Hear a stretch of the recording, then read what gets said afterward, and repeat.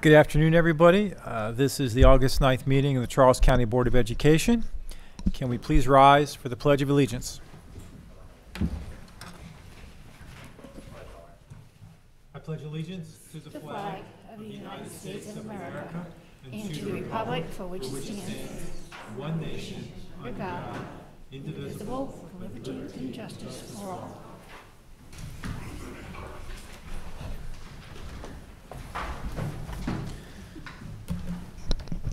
All right, welcome back. Hope everyone is having and will continue to have a good summer. We'll start off with an update from the superintendent. Good afternoon, Board Chairperson Lucas, Vice Chairperson Wilson, Board members, staff, and those viewing today's meeting online. Today, I want to highlight several Charles County Public Schools safety updates, public updates. But first, let me say welcome to our first board meeting of the 22-23 school year. We have officially begun in just 2.5 weeks, but who's counting down? Charles County Public Schools will welcome back 27,000 students from summer break on August 29th. We kick off new teacher orientation on Monday, and our dedicated force of about 2,000 plus teachers returns to school on August 22nd. I am eager to once again see schools filled with smiling faces of both our students and staff as they return to school. Before I get into the work underway for the new school year, I want to rewind a bit and touch on a few important highlights from this summer. First, I'm ecstatic to share that all high school seniors enrolled in the summer school program completed their coursework and earned their high school diploma. Last week, we celebrated the accomplishments of 75 graduates during a ceremony held at North Point High School, and I am so proud of these students for persevering and putting in the work to finish high school. Our elementary and middle school Boost summer programs were full of students this summer who were excited to receive additional instructional support over the summer break. Thank you to all the staff that worked this summer. Our free enrichment camps were heavily attended and continue into the next 2 weeks in August. While we encountered some minor hiccups, we safely and successfully transported all students to our summer programs for the very first time. I appreciate the support of our staff, administrators, bus drivers, attendants, and contractors who made transportation widely available to our families for our summer programs. I also want to publicly thank our food and nutrition services staff. This Friday is the final day for our summer meals program. This summer, staff has operated 9 serving sites and provided thousands of meals for children. Our staff also quickly adapted to a program change mid-summer when we learned we could offer meals through a grab-and-go service style versus requiring kids to eat on site. Thank you to everyone who helped children access food over the summer. From August 15th through August 26th, families can visit one of the 4 Charles County Public Library locations from 11:30 to 1:30, Monday through Friday, for grab-and-go lunches. Meals are available for children ages 18 and younger. The summer meals program is sponsored by Lifestyles, the La Plata Police Department, the Kiwanis Club, No Kid Hungry, and the Willis Group. Moving forward into the new school year, staff is busy preparing for the opening of schools. Again, the first day of school for students in kindergarten through grade 12 is Monday, August 29th. Students attending our pre-K program, which is now an all-day program across each of our 22 elementary schools, starts classes on Tuesday, September 6th. To any family waiting to hear about the pre-kindergarten program acceptance, please know that students who qualify under Tier 1 are placed first, followed by students in Tiers 2 and 3. Any pre-kindergarten program updates will be shared with parents in their parent view accounts. Open house and orientation schedules for all schools are posted on the Charles County Public Schools website. At these events, parents can expect to learn more about their child's school, teacher assignments, and more. Please mark your calendars and plan to attend these events. Bus information and transportation updates will be loaded to our website the week of August 22nd. With any typical school year, parents should expect bus arrival and departure delays during the first few weeks of school. While I anticipate we will have all routes covered with minimal delays, I do want parents to prepare in advance and have a plan ready in case of any service interruptions. Parents should also check to make sure their child's immunization records are current. The Charles County Department of Health is hosting several back-to-school clinics in which students can receive free vaccines. Families can also receive free COVID-19 vaccines and/or boosters.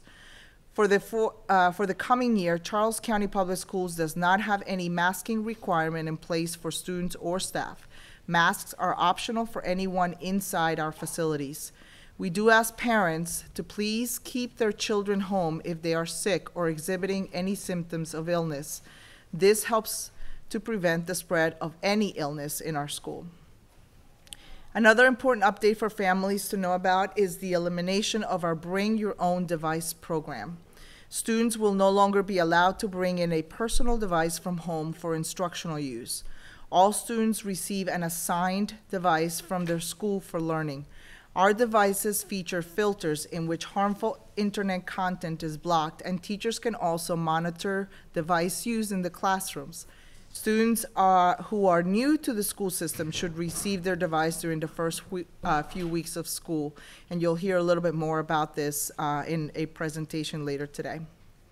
Every family should also take time to complete a free and reduced meal application. Not only can students qualify for meal benefits, but the application provides additional incentives such as discounts on internet service, testing fees for high school students, and much more. The application is under our meals menu area of the school system website, ccboe.com.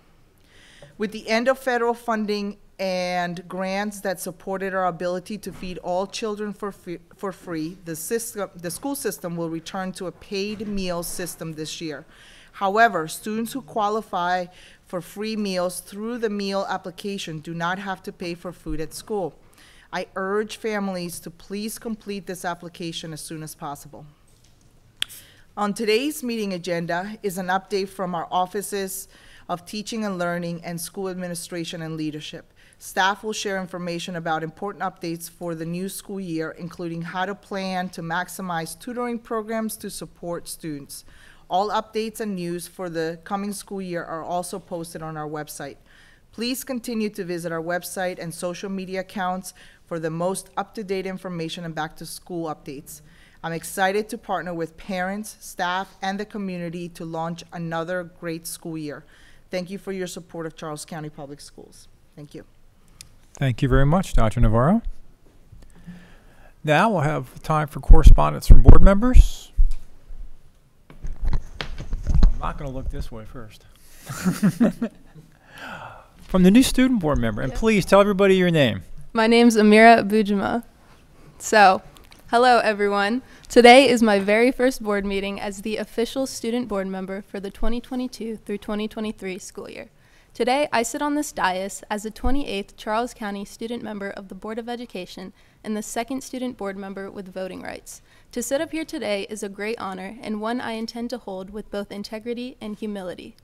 Last week, I had an opportunity to attend a 3-day-long event hosted by the Maryland Association of Student Councils. Throughout this event, I was able to engage with numerous student board members from all across the state of Maryland. One thing that mainly stood out to me was the large majority of students on their Board of Ed without voting rights. When I asked them to describe their relationship with their fellow board members, they claimed, in quotations, that they don't even care enough to look at them as they speak. This rappel towards student leadership is surprisingly prominent across the state of Maryland. This experience has made me realize the opportunities I have sitting up here today, and I am undoubtedly grateful to live in a county that is slowly opening up and embracing student advocacy rather than rejecting it. I recognize the opportunity sitting here today reaps, and I will continuously use this to motivate me to strive to improve the lives of the students residing in Charles County.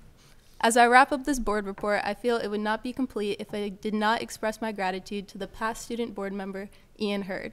He has helped me tremendously with my transition as the next SMOB. From answering all of my questions in full detail to simply being an extravagant role model, I cannot thank him enough. The hard work and determination he put into his term truly embodies what student leadership is about, and I aspire to have the same passion and direction throughout my term as he did. Now, as I've said numerous times before, to sit up here today is an amazing opportunity, and I just cannot wait to get to work with my fellow board members. Thank you very much. Well said.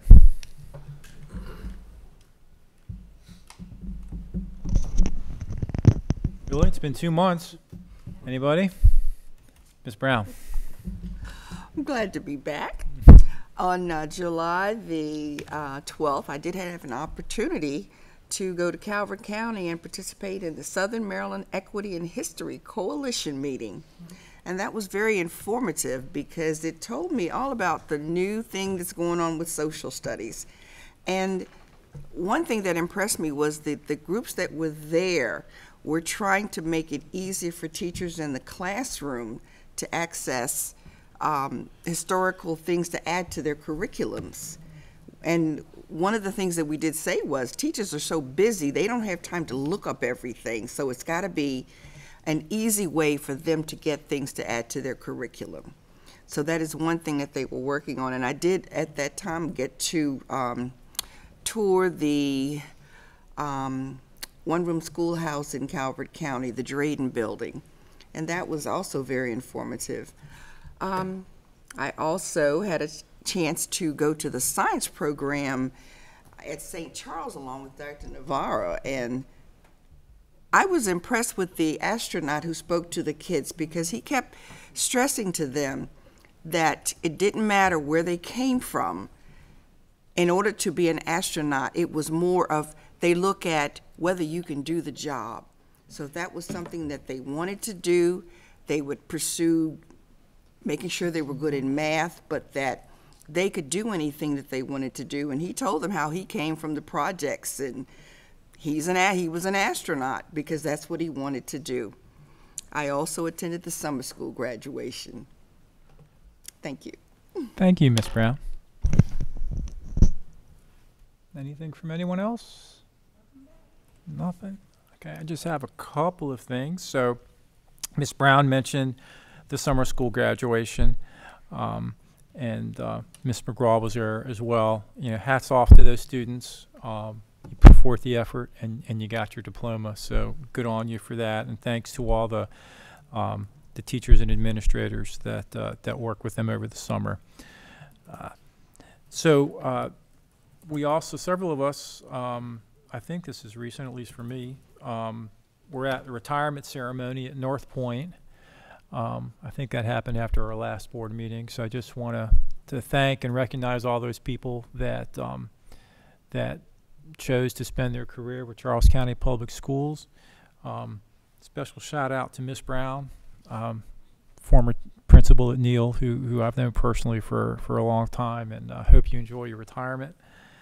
And the last thing is Dr. Navarro and I, we attended the Fire and Rescue Cadet Dinner at the Hughesville Fire Department, and thank you very much for putting that on. And if you don't know about it, that's a great program where students can enroll and get their certification. I don't know specifically which one, but both in firefighting and in EMS. And there was a lot of sharp students there, and they are more than willing to help you get that done. And you know, not only can you look at that to pursue as a career, but you're giving back to the community. So good on the students that graduated from that, and thank you again for all the our firefighters and EMS people in the county, not only for helping those students, but for what you do on a daily basis. All right, that's it for me, unless someone has anything else. So now we will not hear from the ACC, although Mr. Heil sent his comments to all the board members. I don't know if those are posted on board docs yet, but if not, please make those available. He is out of town, but we will hear from Ms. Birch from AFSCME.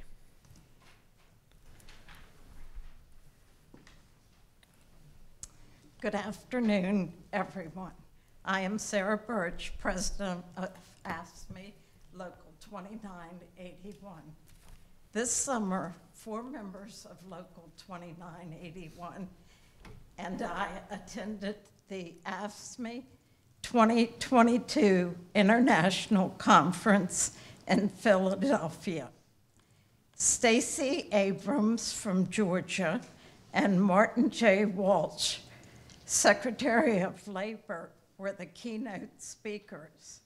We attended workshops in the afternoon and during the day covered many diverse subjects currently on everyone's radar.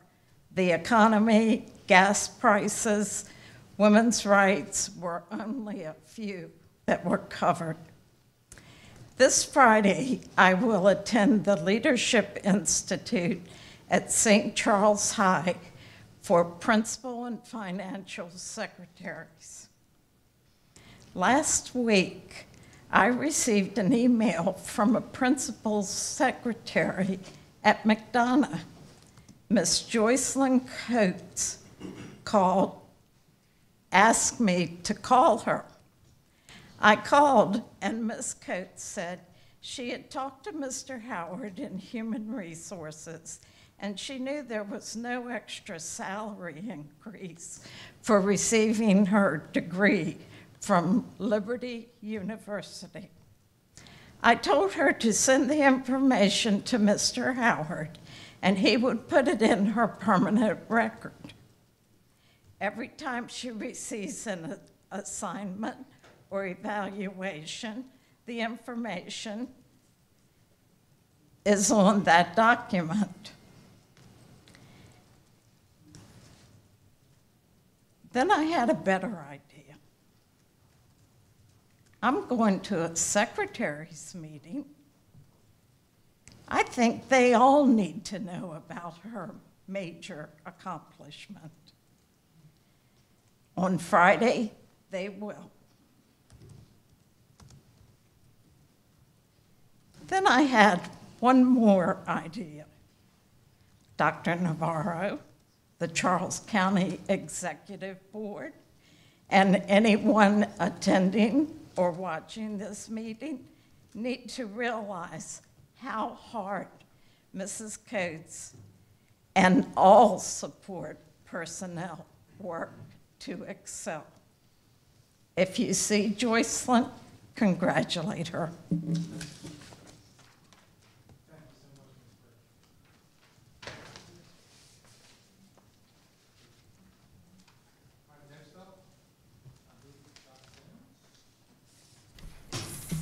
And a couple of other folks. And Ms. Acton. So we are running just a few minutes early, and one of our participants is not in the room. She has been called and texted, or emailed and texted, so. Right now, Dr. Jones. Can't believe that we're actually running ahead of schedule. Yes. Nobody bets on that. There we go.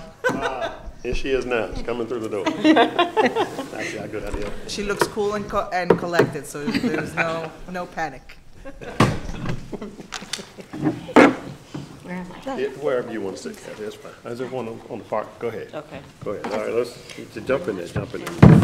All right, so I'm going to take one of these and pass them down. Okay. See your name. All right. All right.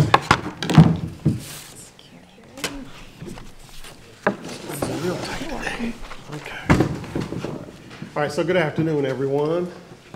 And I'm Marvin Jones, Chief of Schools, as my small team is all settled now. Yes, thank you all for allowing us to come before you today. And as I did mention, it looks like we're running just a few minutes early, so that's a good thing because our brief presentation may not be as brief as what we hope. But hang on, let me grab the clicker here. Give me 1 second. We will stay to the requested time frame from the board. Educators always on their feet. All right, so yes, we are ready now to close out summer and prepare for the fall. The title of our presentation today we think is pretty appropriate. We've been busy. Lots of things going on, but today we would like to highlight and prioritize just a few of the things that we believe that you all and the millions of people watching today really want to know. And so we do have just a few things that we'd like to share. I do have a small committee here, and you can see their nameplates. We have Ms. Kathy Kiesling, who is Director of Student Services, the Chief of Technology there, Charmaine Thompson. Beside her is Melissa Meisowitz. She is Director of Secondary Programs. sitting in for Mr. Lowndes today. And then on the far end is Karen Acton, our Chief Financial Officer. And we will, I believe we will begin. All right, I believe Ms. Keesling, you're up as soon as I can get the, this is not how this is supposed to work. Okay. Mr. Hine, I think I might need your help. Let you click the arrow that goes to the right. Well, I can go ahead and get started. We don't need we don't necessarily need this. I'm here to do some public service announcements for everybody. I want to remind everybody that registration for students now has been open, and we're looking forward to our parents and encouraging our parents to get their students registered if they haven't already. We opened up 6 hubs this summer at various elementary schools to support the registration process, because not all of our schools are employed with 12-month employees that do this full time. So we wanted to make sure that we made it a little easier for parents to receive the support that they may need for online registration. So we have 6 different hubs open, and we also trained some parent liaisons at our Title I schools that are there to assist parents when they come in. If they walk in and they need some assistance, they can get them at our Title I schools as well.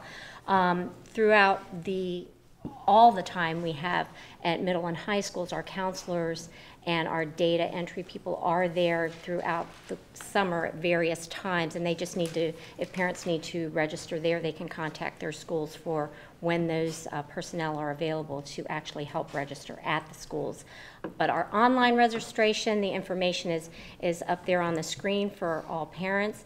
And certainly if you have any questions about registration at any time, you can always contact us in Student Services here at Central Office, and we're more than happy to help you out.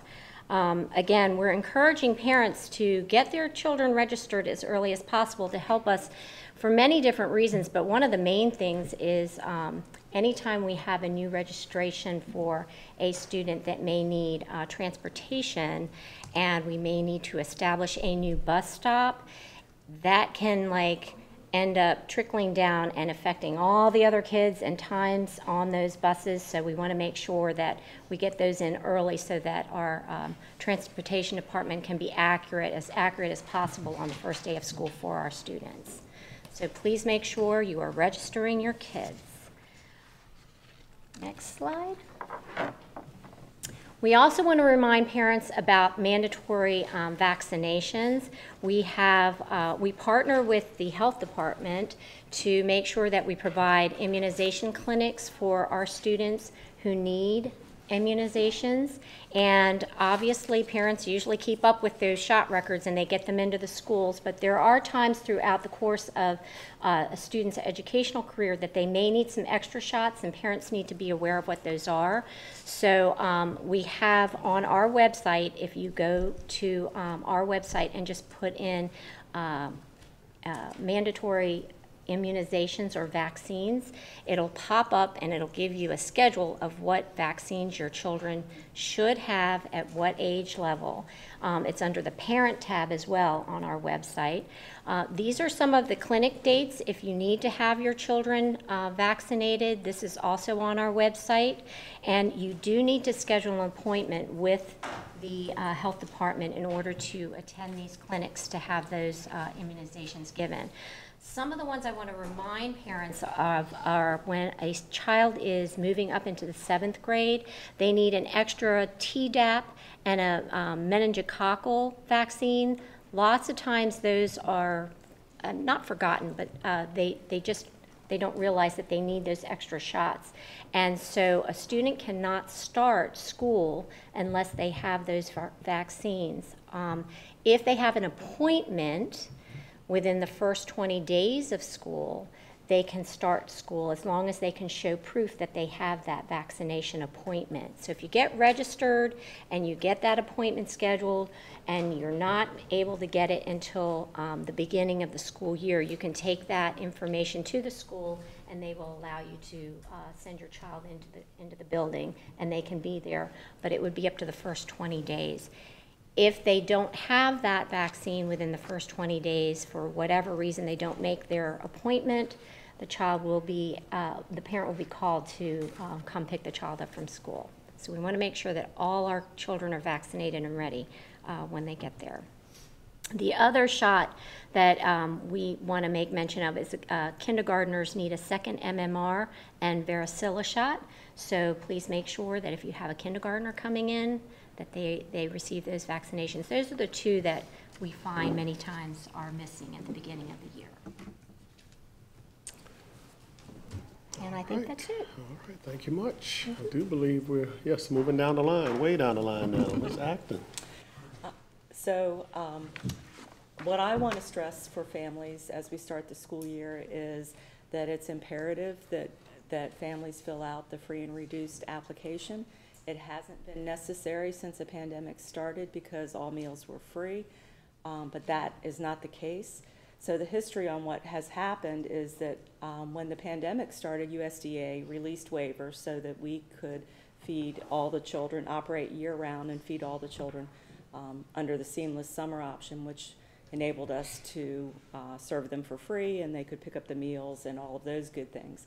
Those waivers were extended until June 30th. We no longer can operate under that program. So the schools will return to the traditional pre-pandemic service, with families paying for schools meals based on their free or reduced or paid status. Fortunately, Maryland did pass legislation prior to the pandemic which reimburses school systems for the reduced meal price. So what that means is that whether a family is free or reduced, all of those families are free. They don't have to pay, which is great. But it is necessary that they fill out the application. So stressing again how vital it is.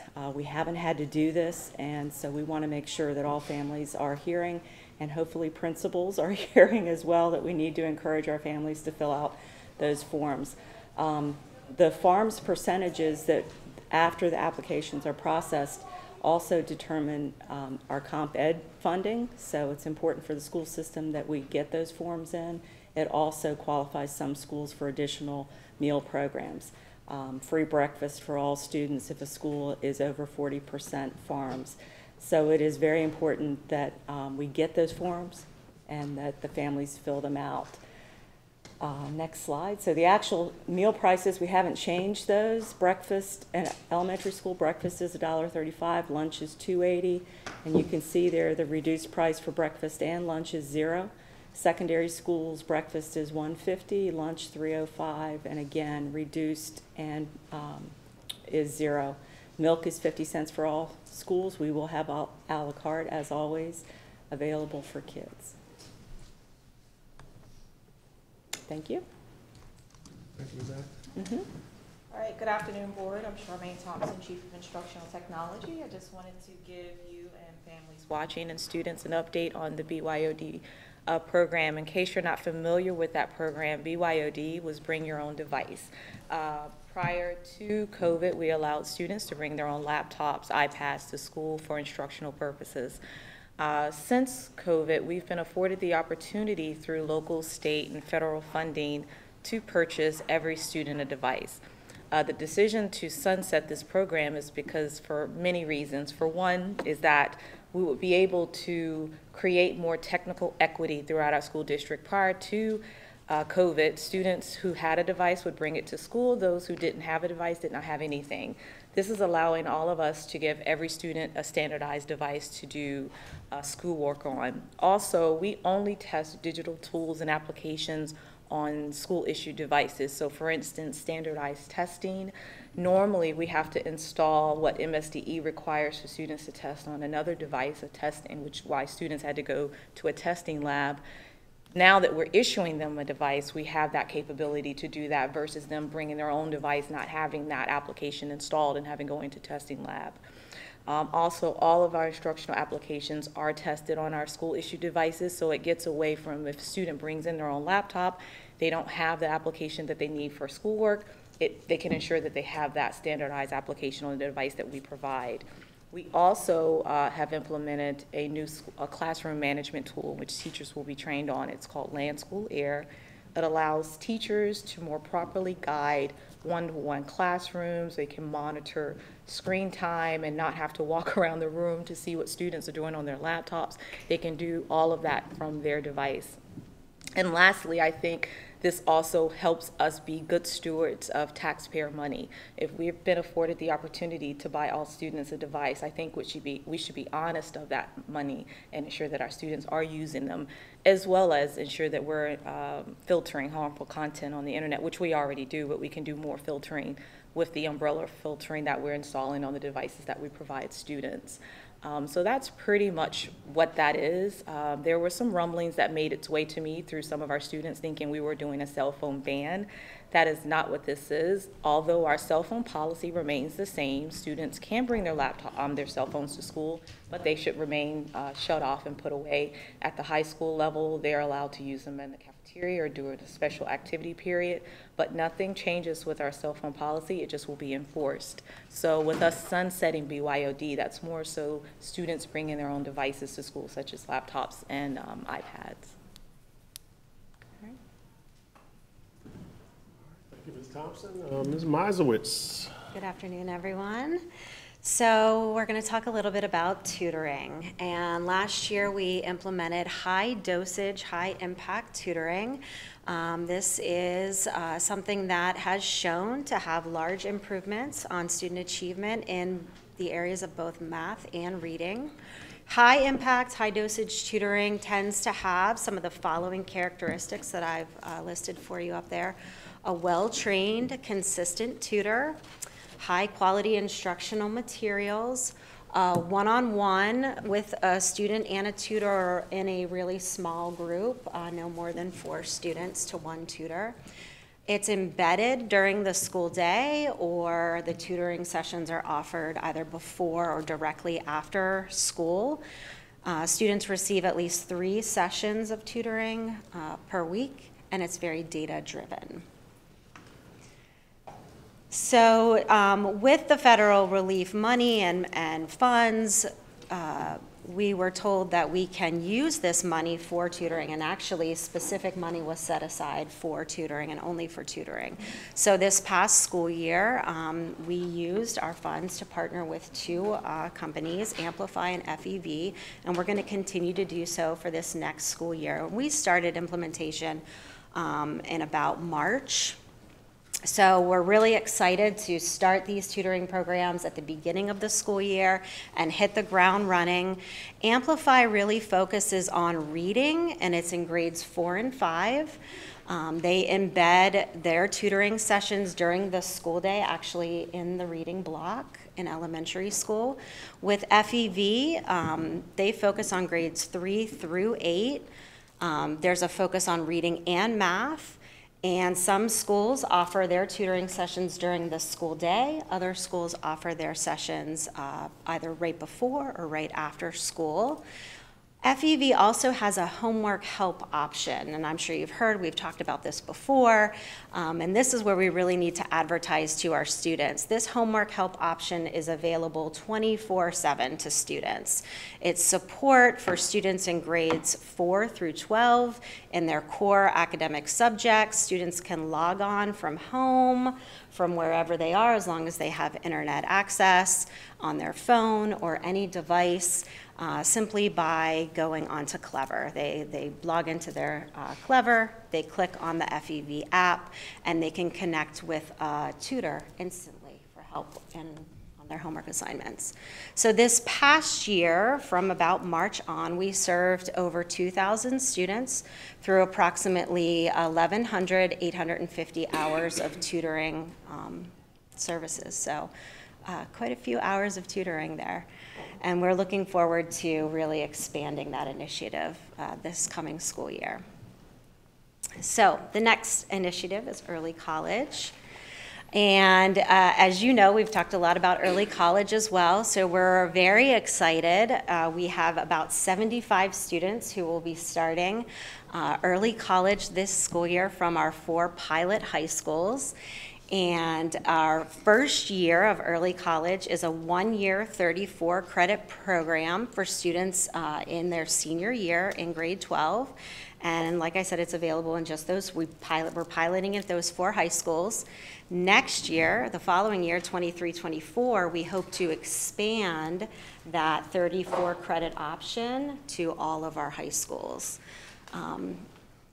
In addition to that, we're currently in the development and planning stages for a 2-year 60 credit early college associate's degree program for students starting in the 11th grade.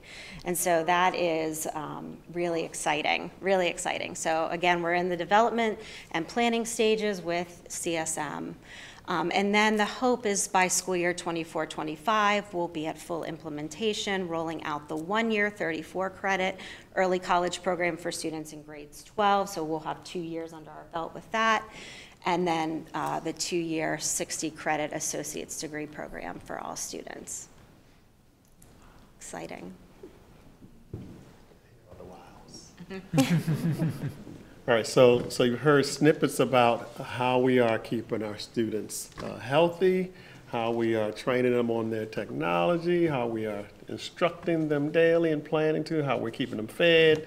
And so none of that happens if we're not keeping them safe. And so that takes us to the last part of our presentation here. And so safety, security, and discipline is what we want to share a little bit about. What we are doing, what we have been doing this summer, and then some concrete commitments as to what how we're going to do business beginning in the fall. And so just to share some of our current charges, some of the things that we have been working on this summer, revising and reviewing the Code of Conduct. That's an annual experience that a small committee made up of central office staff members and principals, those who apply the Code of Conduct daily. We work with that small group to really review all the ideas that we've heard, the concerns that we've heard, to review the Code of Conduct every year, and to create the new document. And so we've done that, reminding staff, students, and the community that the school system will address the most egregious acts with the most stringent consequence, reasonable and available per the Code of Conduct. And so as you know, we heard lots of concerns and comments, and rightfully so, regarding discipline last school year. And so this has been an area of focus for us. And so we are looking to improve in this area. So this is something that we've been working on this summer, ensuring that schools will develop a culture and climate strategy in their school improvement plan. Again, work that we have been very purposeful about and will be. And so there are teams that will be meeting, school teams that will be meeting on this coming Thursday, the first day of our Leadership Institute, to solidify some more of that work, where we are focused on our culture, our school's culture and climate. Relaying clear staff expectations, something that we are talking with our principals about. Having teachers and staff to be visible and intervene in disruptions, but at the same time taking care of their own safety. We're not necessarily asking, particularly at the high school level where our students are larger students than our elementary kids, and altercations occur. We don't want any of our staff members to be hurt, but we do want efforts to intervene, and that may mean just yelling or screaming or shouting, clapping your hands, whatever it may mean. That's not necessarily some physical intervention. We don't want anyone to get hurt. We're not forcing that issue, but we do expect that staff will do what they can, preventative and in the moment, to minimize some of those disruptions, or at least reduce the danger there as much as they can, and to get help, of course. We are holding sexual assault prevention training for our athletic directors and our coaches, and we will be doing this for our staff. We've done this for the ADs and the coaches so far, but we are doing that for all staff. There will be a part of our Safety Security Roadshow that goes around to the schools, will include this training will be included for all staff. And then we're updating our social media policy, policy 1111, to prevent some of the concerns that we have heard about in the past that come by way of inappropriate contact between adults and students. And so we are making sure that these are areas that we keep as a focus for all of our staff and students. Meeting with the Sheriff's Office, keeping our partnership intact, and of course with our SROs, we're keeping the lines of communication open. We just had one of our quarterly meetings not too long ago with the Sheriff's Office, discussing discipline concerns with the EACC and the PAC group. And so we have had opportunities to meet with both of these groups as we heard the concerns and began to establish what we believe will be what I'll talk about on the next slide here in a moment, our concrete commitments. But hearing from members of the Parent Advisory Council and the EACC is pretty important to be sure that we are addressing the things that need to be addressed properly. So we are working in that area. Establishing communication to staff protocols during in-house emergencies.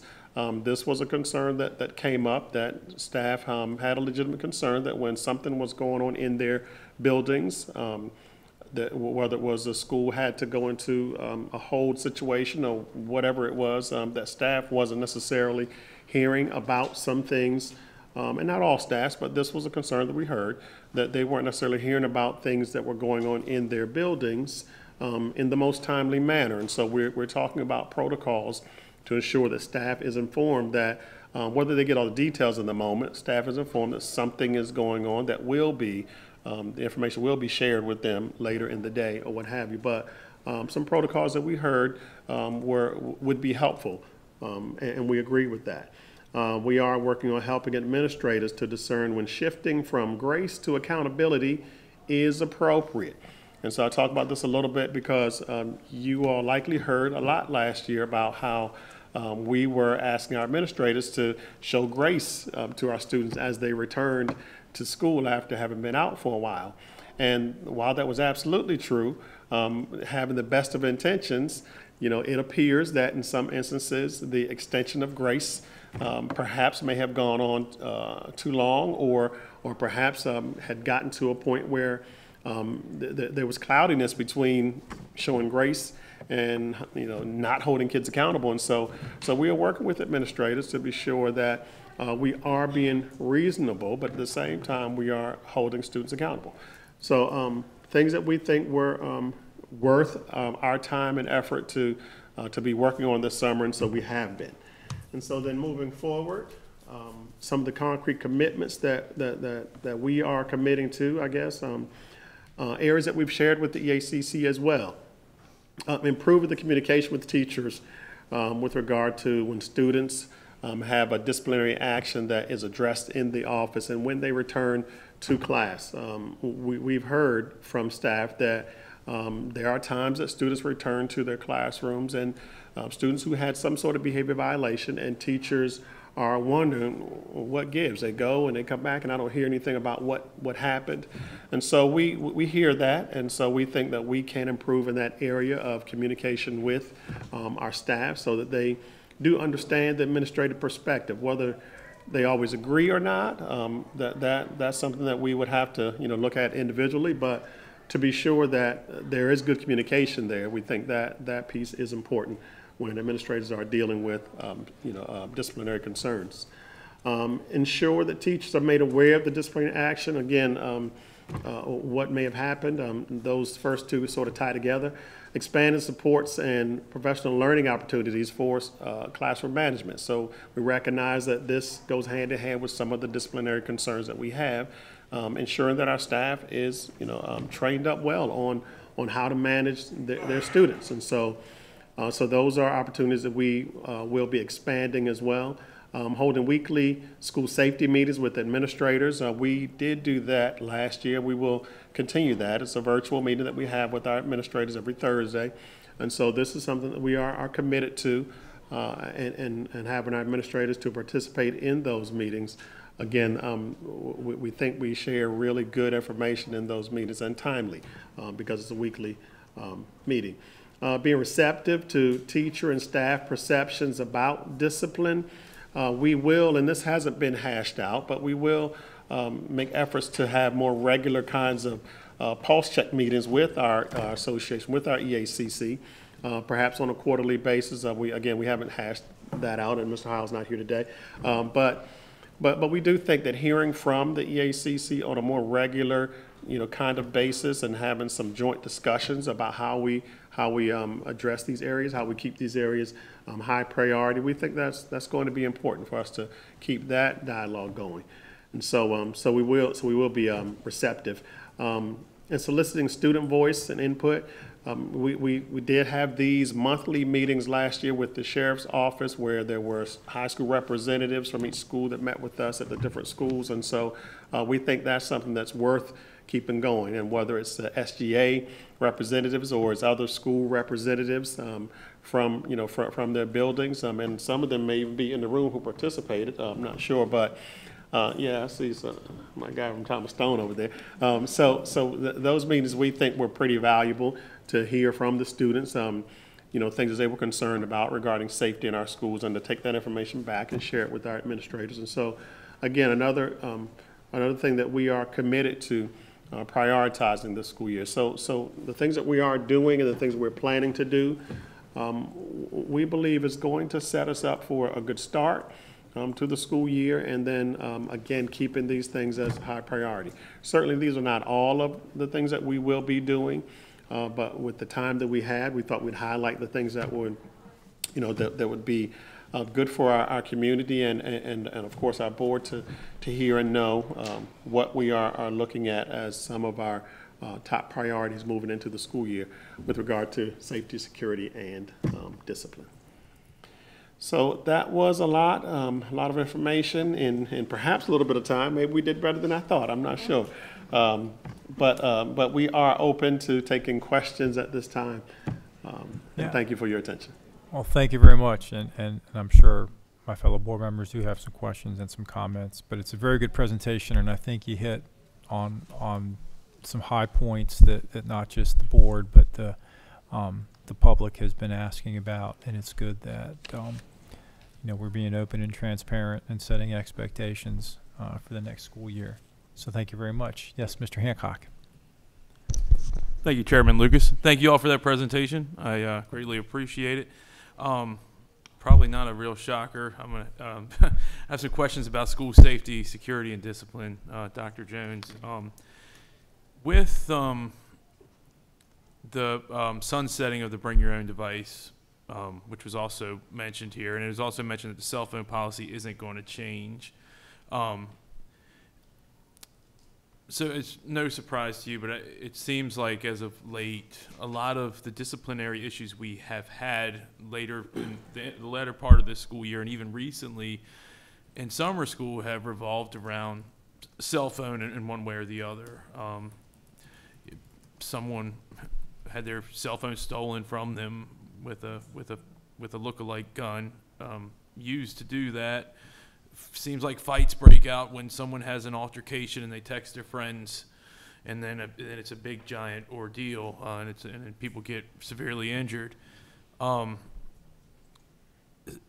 not a proponent of saying we don't need cell phones at all in school. However, I do believe that having a cell phone in school is a privilege. It's not a right. And I guess I'd like for you to, if you could, specify now, especially with the bring your own device sunsetting, where they're going to have their own school issue devices, the students, when is the appropriate time for a student to use their cell phone? I know Ms. Thompson had touched on it a little bit.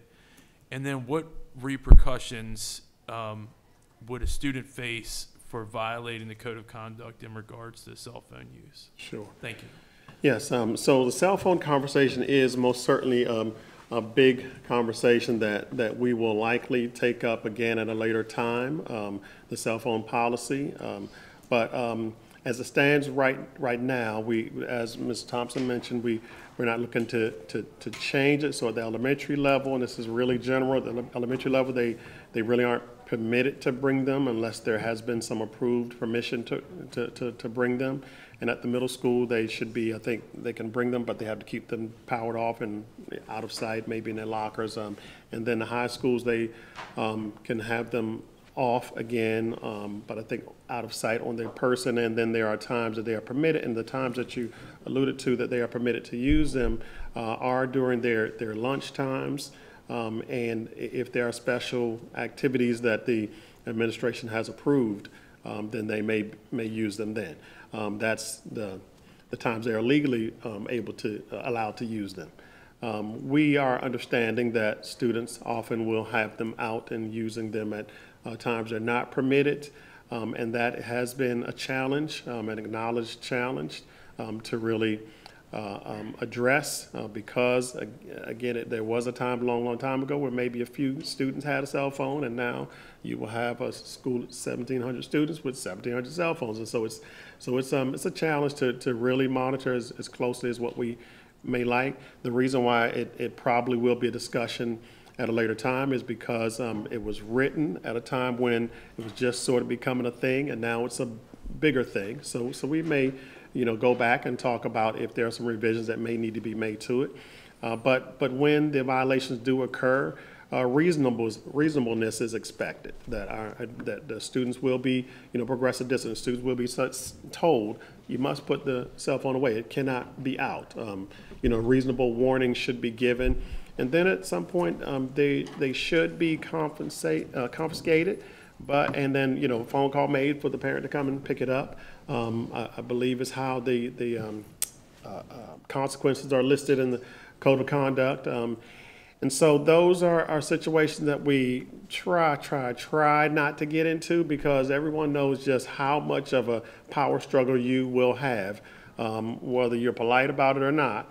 When you go to collect the cell phones. And so we're also asking our administrators to think a little bit, administrators and teachers to think a little bit outside the box as well, knowing kind of what situation we have. There are some places that have these really unique plans or agreements that, every cell phone goes in another envelope and stapled and is put on a desk, or, so sometimes there are these things that work, these tricks that work for some teachers. And so we encourage our staffs to really consider those things, again, knowing the battles that they are fighting, and at the same time not wanting it to get to a point where you're considering suspending a student for a cell phone.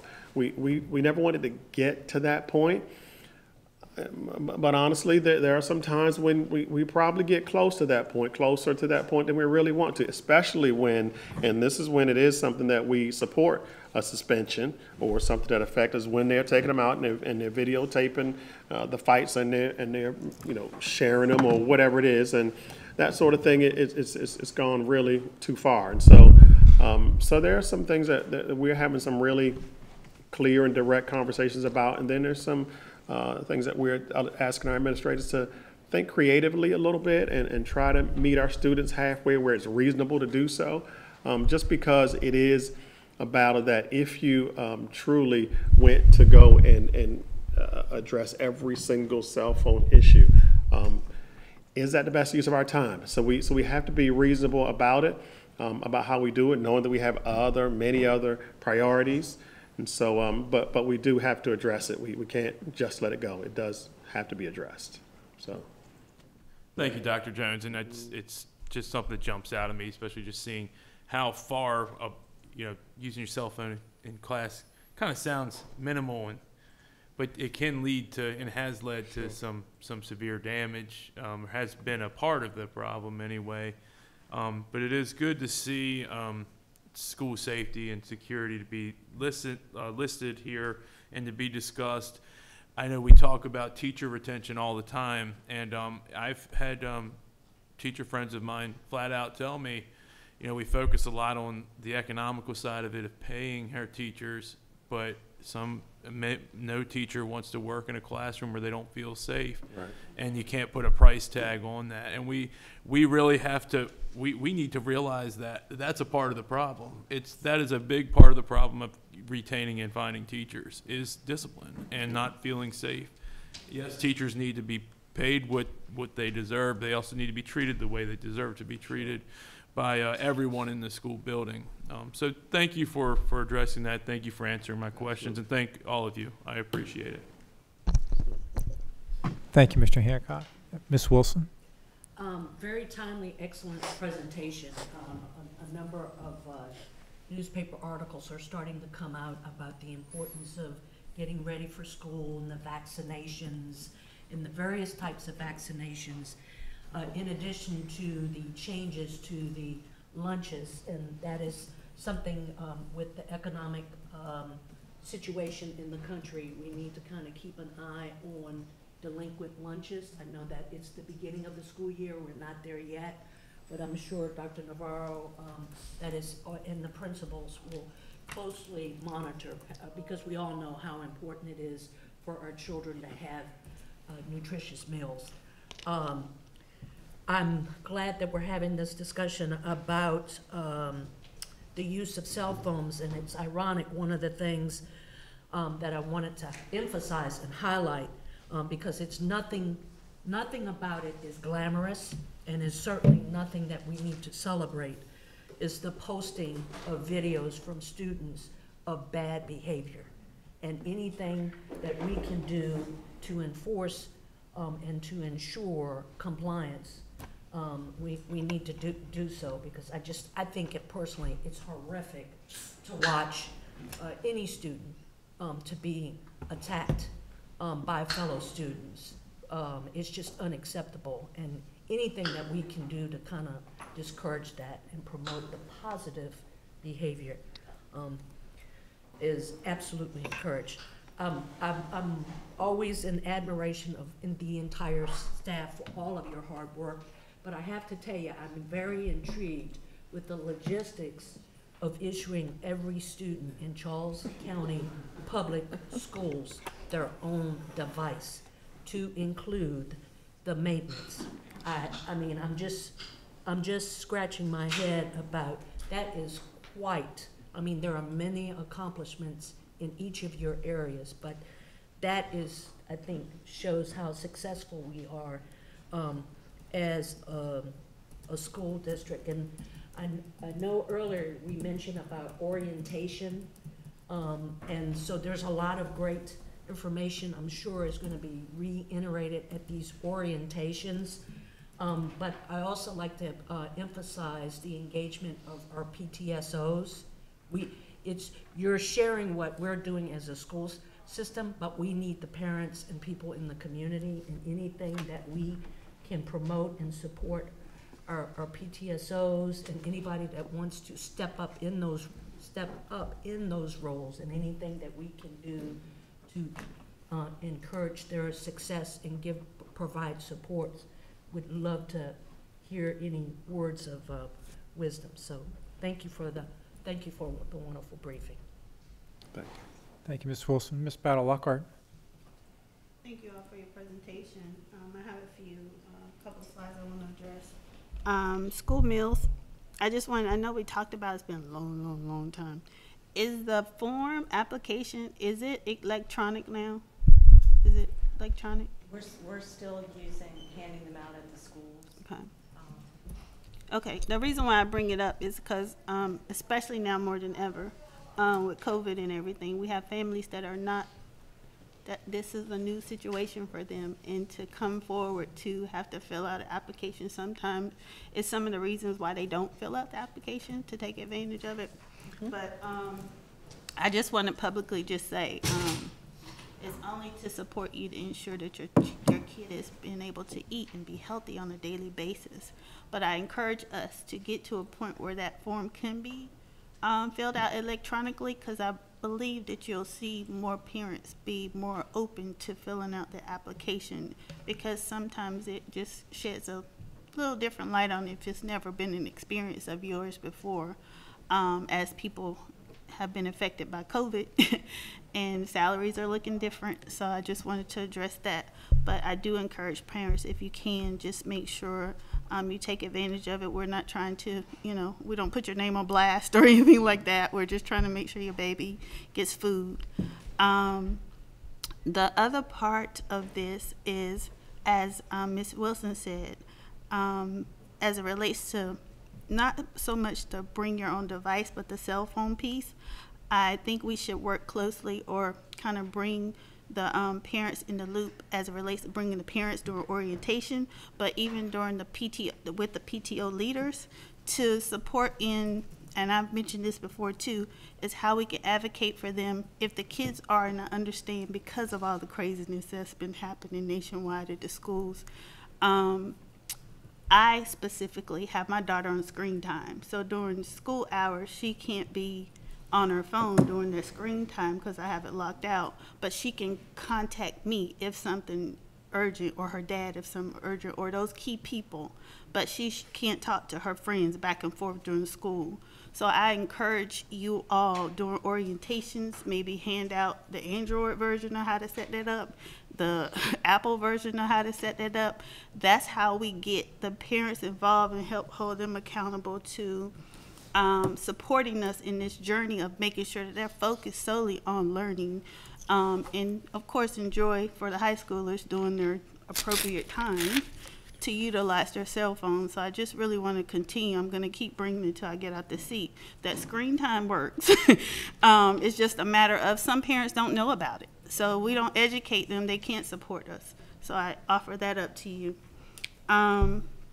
The tutoring piece, I had a question because you made a statement that we're going to continue to work with that. Do we have results and data to support how successful it has been for us? Yes. That would be some. We don't have to talk about numbers now, but maybe in the item later on to see, so we can know that this is really working, to highlight it to the parents and the community and the kids to say, oh, this really does work. And maybe I should take advantage of it. Maybe we're not having enough students take advantage of it because of hearsay, say-so, and experiences from other online programs that we weren't so successful with. Mm-hmm. So I would love to, hopefully they would like to know it as well. Yep, we can absolutely send that to you. And I was writing up a storm, I'm sorry, y'all. I had a question. Of course, safety and security was a big area.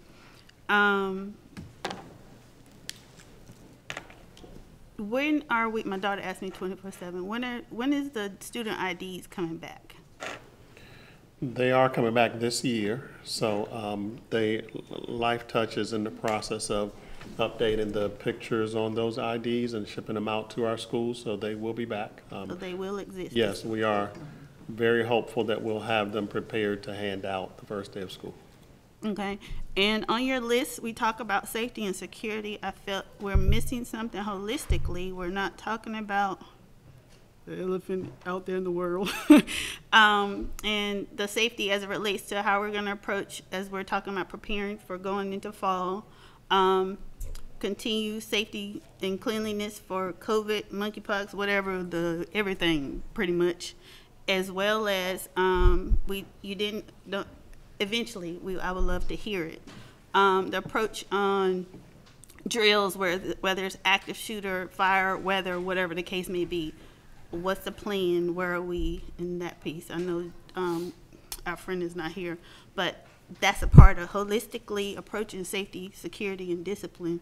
All of that should fall in there, and I didn't hear you all address that. No, you're right. You did not hear us talk about it, but those are things that are a part of what we're doing as well. Yes. So we can certainly share that at another time if so desired. Okie dokie. Ms. Badalager, may I interject about that point Sure. specifically? So before the year ended, the board did request a quarterly just safety update in a variety of forms. As Dr. Jones mentioned, we can, as the board wants, give an update on those, but we will be sending those quarterly updates. Last year, we missed on completing some drills that were required drills. Jason Stoddard is going to oversee that process this year. It makes sense through his office in conjunction with other offices to make sure that we don't miss that and that we continuously monitor to make sure that, you know, the reason drills are in place is so that people practice certain behaviors in case of an emergency, whether it's a weather emergency or other emergencies, and so we will get back on that schedule. Okay. And last question is in regards to solicitation 2015 student voice input feedback. How is that going to be, information going to be captured and reported back to us to ensure that their voice is being, or issues are being addressed overall holistically? Well, we can certainly talk about what that looks like as far as bringing it back to the board. What we have been doing is capturing that information when we met with those students and taking it back to the administrators, because it was mostly talking about how they felt safe or didn't feel safe in their schools and what, kinds of things that were important to them. And so we did at that time take it back to the administrators and say, here's something that we're hearing from our students, and allow the administrators opportunities to address those matters. We did that very specifically. Yes, but moving forward, we certainly can, And I'm not saying specifically the school, we have to know what school, what students said, Right. but holistically over this quarter, we've spoken to this amount of students throughout these schools, and these are the bigger priorities that keep repeating themselves. At least that way they know that we're hearing and we're holding accountable just as much as you guys hold them accountable to making sure that their needs or challenges or even ideas are being implemented. Absolutely. So if I'd like to speak up. This year, we are going to be instituting a system-wide for our secondary students. It's called Baseline Tool. It's through our base education program. And it is a survey, basically. It will, for every student, will have the opportunity to take it at the beginning of the year, in the middle of the year, and at the end of the year, to give us information and feedback about how they're feeling about many different items in their educational careers, one of them being safety, how they're feeling. So it's a pretty generic questioning tool, but it is something that we wanted to get that feedback from our students, and our high school and middle school students will have that opportunity this year. We're going to look to see about elementary, but sometimes it's difficult with elementary to ask them certain things. So this will be universal for all of our secondary students this year. We'll be rolling out. Thank you all for you. Ms. Battle-Lockhart, I just wanted to mention one thing worth noting. Last year, I did a series called Tech Talks. One of my Tech Talk series was Keeping Your Children Safe Online. It wasn't well attended, but I'm going to be doing those next year, where I literally was talking to parents how to do settings on their child's phone, different programs they can use to monitor what they do at home on their cell phone. I also partnered with Charles County government. I did a podcast session on keeping your children safe online. Those were recorded. I also provided guides if you had an Android or you have an Apple device. So again, and even back when I first started in 2017, 2018, I partnered with the state attorney's office doing safety scenarios and how to keep your children safe online, as well as with the FBI office. I'm going to continue to offer those, help get the word out. They're not always well attended, and I really want to get the word out to parents because it's very important. I'm a mother, I have 3 children, and I know what it's like, how managing a child with a cell phone. They're going to be on it, there's dangers there, and I want our parents to know how to keep their kids safe. So I'm welcome to suggestions on how to get more attendance to these. We did webinars, podcasts, in person, recorded them, pushed it out.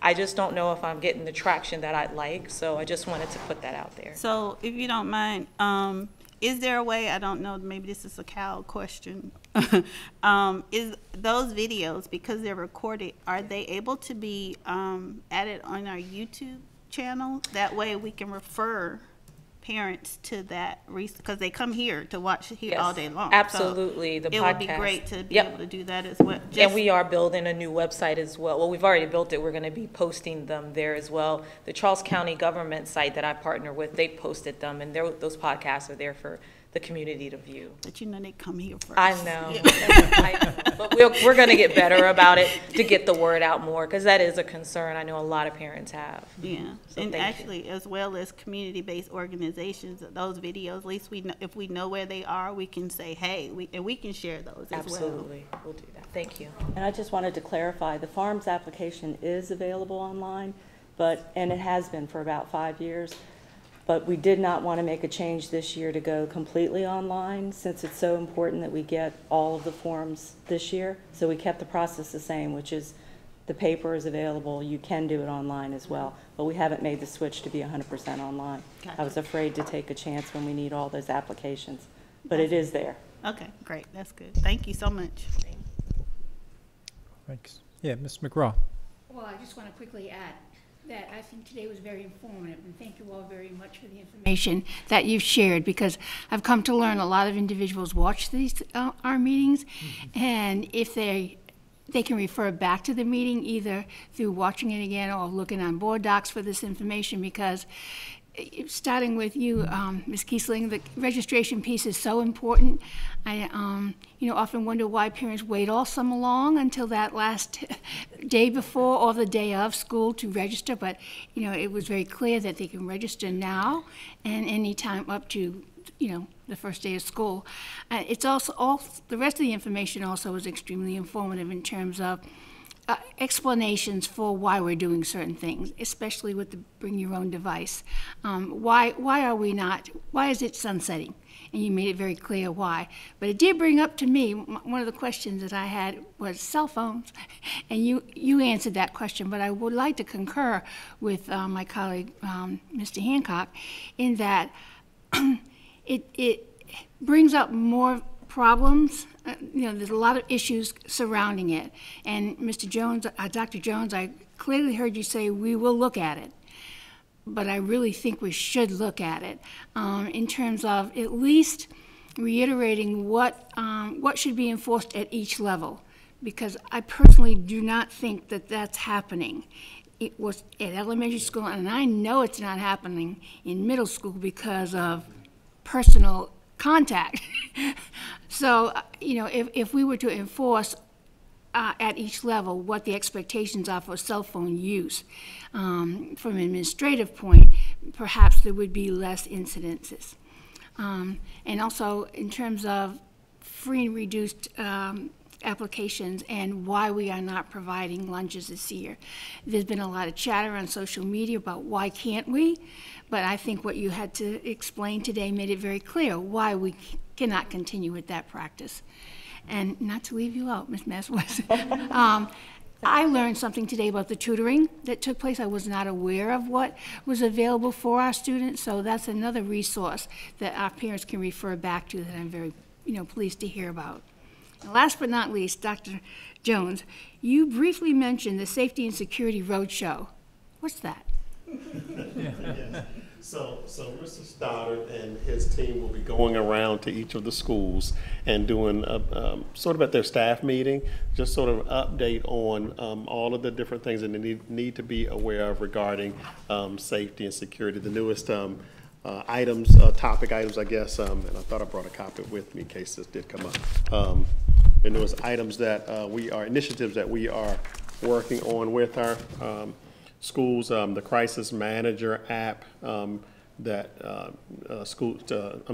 staff should be made aware of, the Alert Us interactions that are shared with team, the 911 text alerts, the emergency procedure book, topics that will be discussed, the door stickers, classroom keys, 911 radio, safety committee chairpersons. So there are lots of topics, safety and security topics that will be discussed at this at the road shows as they go around to different schools. But one of the one that I highlighted, the big one there, is the sexual assault prevention training that will be a part of that as well. So it's for staff? Yes. Okay, thank you. Thank you all very much. Ms. McGraw, if you don't mind, I wanted to address the point that you both and Mr. Hancock brought up in reference to BYOD and the cell phone. While sunsetting BYOD is not going to totally meet the issue we have with cell phone, I think it will help. The reason administrators didn't have a leg to stand on to totally enforce our current cell phone policy is because of BYOD. Students were like, well, I have my phone out because I'm researching or I'm studying. Well, really behind it, it's Snapchat. Behind it, it was Instagram. Because we're sunsetting BYOD, it takes away that excuse for that student to have that phone out in the classroom. So again, while sunsetting BYOD is not going to totally eliminate this cell phone issue, I think it gives a leg for administrators to stand on to say there's no reason for you to have it out in class. So that's just to elude why I mentioned that in my update. So now we ramp back up the consistency on how it should be addressed, and so that's the plan. Good. Thanks. Very good. Thanks. Any other comments? One of the liaisons. Hey, please tell everybody your name again, what school you're from. Hi, my name is Leslie Johnson. I'm from St. Charles High School. I have have no doubt that this program will eliminate a lot of gray areas, but speaking from personal experience, I mean, I'm always a student that tries to be the most respectful, but something I was always confused on is, say you have your phone out, or say we're at an orientation and I'm asking you this question, you're explaining like, what would reasonable disciplinary reactions from a teacher to a student if a teacher were to ask you to give them their phone, give you their phone, oh, you have your phone out, give it to me, I'm going to give it to somebody else. If a teacher were to ask me that, I would say no and put my phone away. Would I have to give my cellular device or any device to a teacher if they request it? Or is it like my right to hold on to it? Well, so what we would ask the teachers to do is, the first request shouldn't be, give me your phone. The first request, we would say, put the phone away. You know you shouldn't have, I mean, you know, whether they say it nicely, however they say it, we would expect that at least there be some effort to allow the student an opportunity to correct the problem, which is really to turn the phone off and put it away. And so that's, right then, that's where it begins to be problematic when the student doesn't comply with that direction. If the student is compliant on the first request to put the phone away, in most cases, we move on. We don't have a problem. So what you're talking about typically happens on the second time around or the third time around.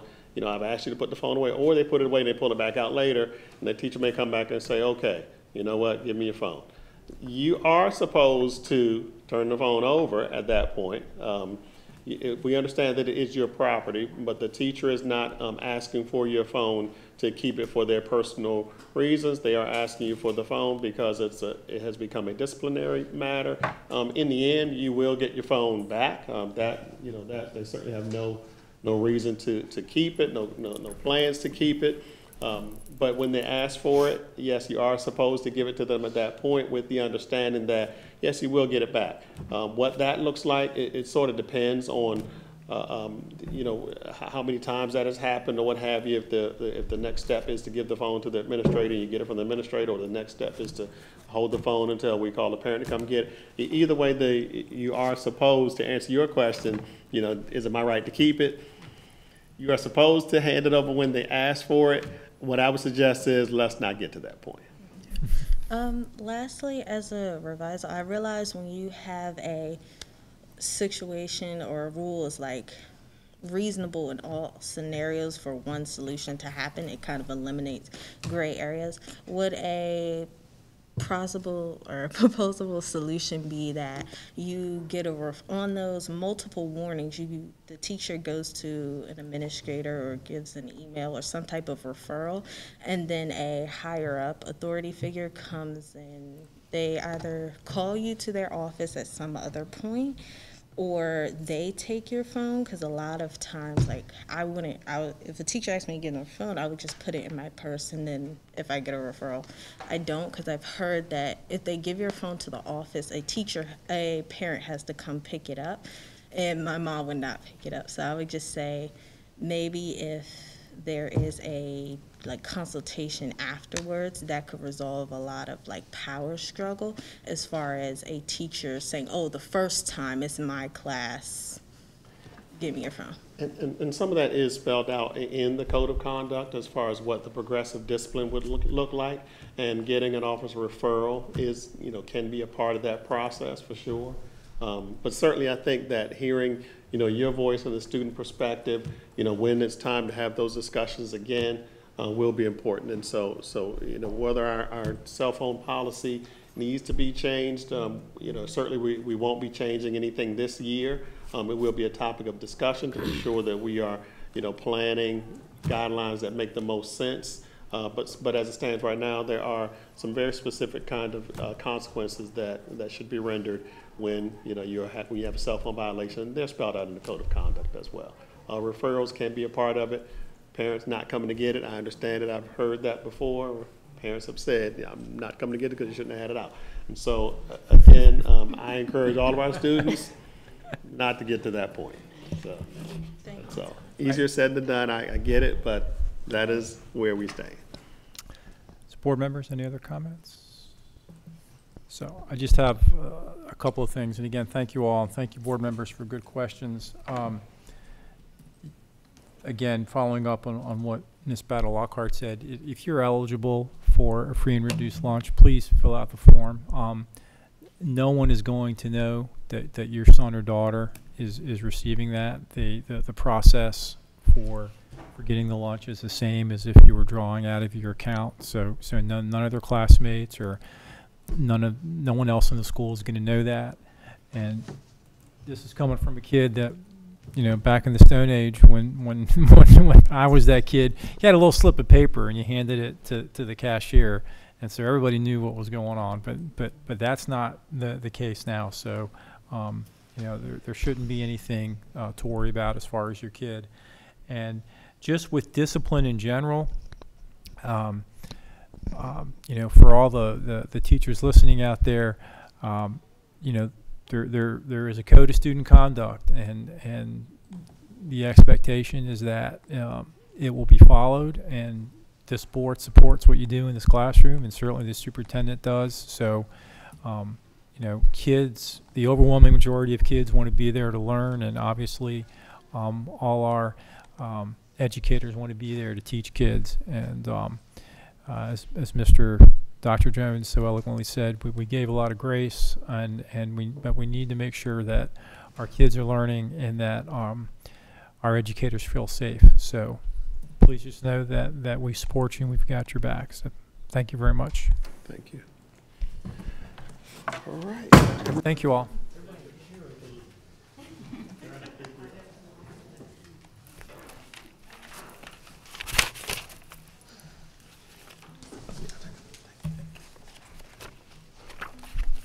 Ms. Acton. So on board docs, I have the chart that was previously approved at the June meeting, which was for the daily and hourly wage rates. And we have one request for a change, that we had accidentally not raised the home and hospital teacher rates. And we're asking that we be given approval to raise it from $25.25 to $30 an hour. Which is the equivalent rate to the ELO and the Title I tutor with a bachelor's degree or higher. Any questions? Any questions from board members? All right. Thank you. Great, that was easy, thanks. All right, so this time we're going to take a little break. Let's come back. Let's come back at 2:40, please. 2:40. Okay, welcome back, everyone. We're going to continue with our meeting. Next up is Mr. Heim and Mr. Andritz. Good afternoon, everyone. Today I am joined by Steve Andritz, who is our Director of Planning and Construction, and we have 3 items to report and share information with the board today. The first item is the project status update. This is a monthly report that we give to the board. It was downloaded to board docs for public viewing, so we'll entertain any questions with that. I will remind staff that the second item that we are going to be discussing today is summer projects. So some of the items contained within our presentation for our second item are also listed as part of the ongoing projects for project status update. So this time I'll entertain any questions on project status. Ms. McGraw. I just have a real quick one. I read what's here about Benjamin started. What's left? What are the finishing things that need to be done? So there are some areas along the left-hand side of the building that need to have additional site work done to get the parking lot extended. We had to get the portable classrooms moved out, which are all done now. The contractor has to get that section of the bus lot pushed all the way back almost to the tennis courts area. They've still got to do that, and that's going to extend into the early part of the school year. We've been concentrating and focusing on getting them done with interior areas to turn over classroom spaces to the school, but please recall that we did have a significant delay with getting started with the permit, and so we've given the contractor a little additional time as a result of that, which is what's happening at the early part of this school year. So that's one thing. There's also an area on the rear of the building, which I believe are the music classrooms, that needs to be completely finished, that will work into the early part of the fall, finishing off. So there's no occupancy over on the new part? Oh, there will be occupancy Oh, okay. on the areas this summer, yes, that we've been working on, yes. Oh, okay, that's what I was concerned about. Please also keep in mind that once the project got started through the design process, we knew that there were enrollment growth issues. So we kept one of the, we called referred to as Wing E. We kept that section of the building. That part of the original scope, that was going to be part of some of the existing building that was going to be demolished. But in making sure that we had enough capacity at that school, we kept that. So that's going to allot for another 5 to 6 classrooms for that school that was not part of the original scope. And that was a concern. It was actually expressed by some of the board members as we were through that design process when we had the architect come in there. So we listened and we evaluated, and we made sure to keep that so we have room for additional growth. Also, the second elevator work is underway and almost completed to get that operational. So you have an elevator that is which have been used since the opening of the building for students and staff to use to access the new 3-story section of the building. There was also a second elevator. There was an issue with the design, so that was not operational last year when that new 3-story section of the building opened. But that new elevator, second elevator, will be used primarily by building service and food and nutrition service staff. Keep in mind that we have the kind of a unique concept with the 3 separate eating areas, one on each floor for the 6th, 7th, and 8th grade. So as food and nutrition service staff move food and items around from the cafeteria to those 3 floors, they'll have access to that second elevator along with building service to move up ride-on scrubbers and equipment they use for cleaning the building with that second elevator. And then again, that primary use elevator for the first elevator will be just for students and staff for movement between 1st and 3rd floors as needed. Okay, thank you so much. Ms. Wilson? Can you talk about the barbering program, the construction, tick-tock? Sure. So we do have a few slides, so if it would be okay with the board, we'd wait a few minutes to show the actual slides, and we could go in more depth discussion with that. But work is underway with that project. Very good. Anyone else? Okay, I think we can go into the PowerPoint. All right. So at this time, I'll turn it over to Steve Andritz again, who's our Director of Planning and Construction, to discuss the projects that are highlighted. Okay, thank you, Mike. Keep in mind, a lot of these photos are going to be from the very end of July, the beginning of August, so things may have even progressed a little further than what you see here. So we wanted to highlight a few of the projects.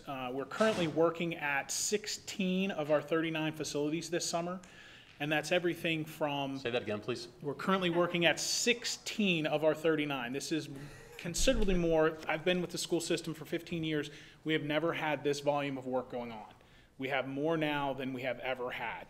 And that covers the gamut of work to be done, everything from full renovations to major HVAC projects to additions to small fit-out projects like the barbering program to moving relocatable classrooms. So we have a few of them to show you. We don't have them all, but we have a few. That's just within planning construction. Maintenance also has a number of smaller projects that they're working on as well. So that is not within the 16 that I mentioned. I think it's going to work. Thank you. Here we go. Okay, so the first one we wanted to show you is Dr. Brown Elementary School. This was a project that we got funded through the state as a limited renovation. Primarily, it's an open space project. It's called a limited renovation because we impacted at least 5 systems for the building, including replacing the roof. What you're looking at here is a photo of the media center.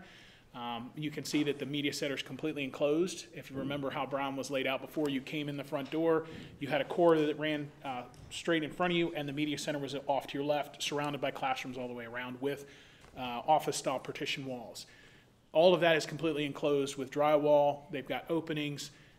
We've got a much better organized space. We've got breakout areas in this media center area. We do have the use and occupancy for this building. We have the furniture and teacher information and materials have been brought over from the transition school as we also move the the children from TC Martin and their stuff over to the transition school where they will be for the 2 years during the renovation. And I know this was a question during a prior board meeting. They did receive some new furniture. Keep in mind, this was a $6 million project, so this was not comparable to a complete renovation like we had at Eva Turner and Dr. Samuel Mudd, which did have a larger budget, including for FF&E for furniture and equipment and technology. But they did get a decent amount of new furniture, and we worked with some other schools with projects going on to try to make sure we had the best furniture in place where new furniture was not purchased. But you'll see some other examples of new furniture in some of the other slides. So here we have a couple of photos of some classrooms to show you. These are, as you see, completely enclosed. They've been updated to match our new layout with tile floors throughout for the classrooms. This is an issue that we've updated over the last several years because of the amount of food that gets eaten in classrooms, predominantly at the breakfast time. The picture on the left is actually the art room, which was one of the few enclosed classrooms. But when we went in to do the asbestos remediation that needed to be done in other areas of the building, we knew there were only a few other areas left. We went ahead and worked with our safety risk management department to get all of the abatement done, which meant a bunch of stuff had to be done in the art room to take out tile and take out some cabinetry. So we ended up spending a little money here, but we made this whole area feel new. So you've got the art classroom on your left, and then you've got a general classroom on your right-hand side. I believe this is actually part of the maker space, which is adjacent to the media center, which is a new class they didn't really have. It's just a new organized space for them. This picture on the left is looking at the entryway into the media center from cross quarter. You see it's nice and bright, it's nice and colorful. We've got some benches outside, we've got display cases, and then looking down the hall to your left, excuse me, the picture on your right, you're standing with your back to the entryway, looking down the hall. The bulldog is still on the wall. We have the office area on the right, and then the nurses area is just behind that in that next area, but you can see we have nice, long, visible corridors. We have cross-connection corridors. So we've got significant improvements for circulation, visibility, supervision, all of that as part of this project. We're really, really happy with how this project has turned out. So this is obviously going to have a positive impact with instruction because, again, for those of you that are familiar with the previous facility, it was open space. So even including the media center was just an open space area. So obviously that's going to cut down on the noise distractions with movement in the hallways and improve just even from classroom to classroom when you had the former open space with 6-foot-high partitions where you could hear what was occurring in the neighboring classroom. And I think it really kind of limited the type of instruction you could deliver in terms of hands-on activities with students when you have an open space environment. But and also to the right shows how an event of a situation where we either through a drill or a real life situation where we have to have that building and go into a lockdown because maybe an event happening in the community. This gives students and staff a greater sense of security knowing that they have walls with a lockable door, whereas in the past they did not have that. So we're able to address two important key aspects of things that we want to do with education is provide the facility to provide a quality education, but also provide a safe environment where students and staff feel safe. Two other things to add. You're not going to see in the slides, but there are two sets of multi-user restrooms in this area that got completely renovated as well. So those got improved, not just classroom spaces. And then the second thing I want to mention is that if you think about the way Dr. Brown has laid out, everything from the front door to the left was the open space classrooms. To the right was the admin area, and then beyond that, the gym. We worked with maintenance who went in and also did a bunch of work in the gym. We put some additional, do we have that in there? I'm sorry. Okay, sorry. I'm speaking a little too ahead of myself. So there was a bunch of extra work that was done by maintenance to add to this project so that we made a full uplift feeling to the school with what the project achieves. So they did new flooring. They went in and put in additional lights and put in LED lights in those areas. They painted. It's much, much brighter, more welcoming space, more of what you'd expect to see for an elementary school, especially with today's standards if we were building a new building. And this is something I greatly appreciate with Steve Andritz and then Steve Vance, who's our our supervisor of maintenance, is the collaboration between those two offices. So whether it be a limited project like this or even a major project where we have to make some cuts either through design, through value engineering, or just things that were not part of the original scope of work that we would like to include, but we know not to include it because it's going to drive the cost of construction up. But those two gentlemen and their offices work very closely together. So these are things, again, not part of the original scope, but in working right from the get-go with Steve Vance, you know, he can do some budgeting things. And then also appreciate Karen Acton, our Chief of Fiscal Services, because we also occasionally get money for some fund balance money. So, you know, we've done this in the past with some major projects with Eva Turner. The parking lot, the site work was not, it had to be cut out with VE. So we were able to add on things with those projects. So even while a project is in the midst of it, there's always collaboration going on between the teams, and we'll walk the building and we're like, well, maybe we need to add this, and if the funding's there, we will do that. So numerous things added to this project were not part of the scope, and also including, which we didn't show any pictures of, some work with the kitchen to improve the circulation and functionality of the kitchen. So, you know, it's something that Bill Kruder brought to our attention, and since it was brought to our attention early on, we were able to address that and add that to the scope. So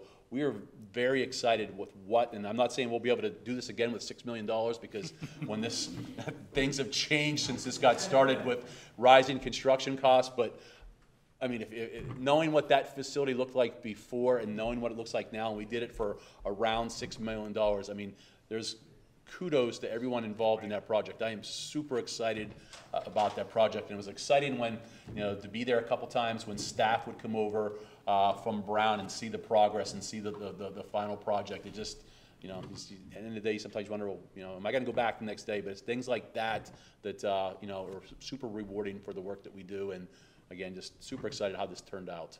Yeah, one other thing to add is that this actually school was highlighted by the IEC, the Interagency Commission on School Construction, in their quarterly report, their quarterly newsletter, which was pretty exciting to see that happened. And so far, this is the second school that they've highlighted of ours, Dr. Mudd being the first one about 2 years ago.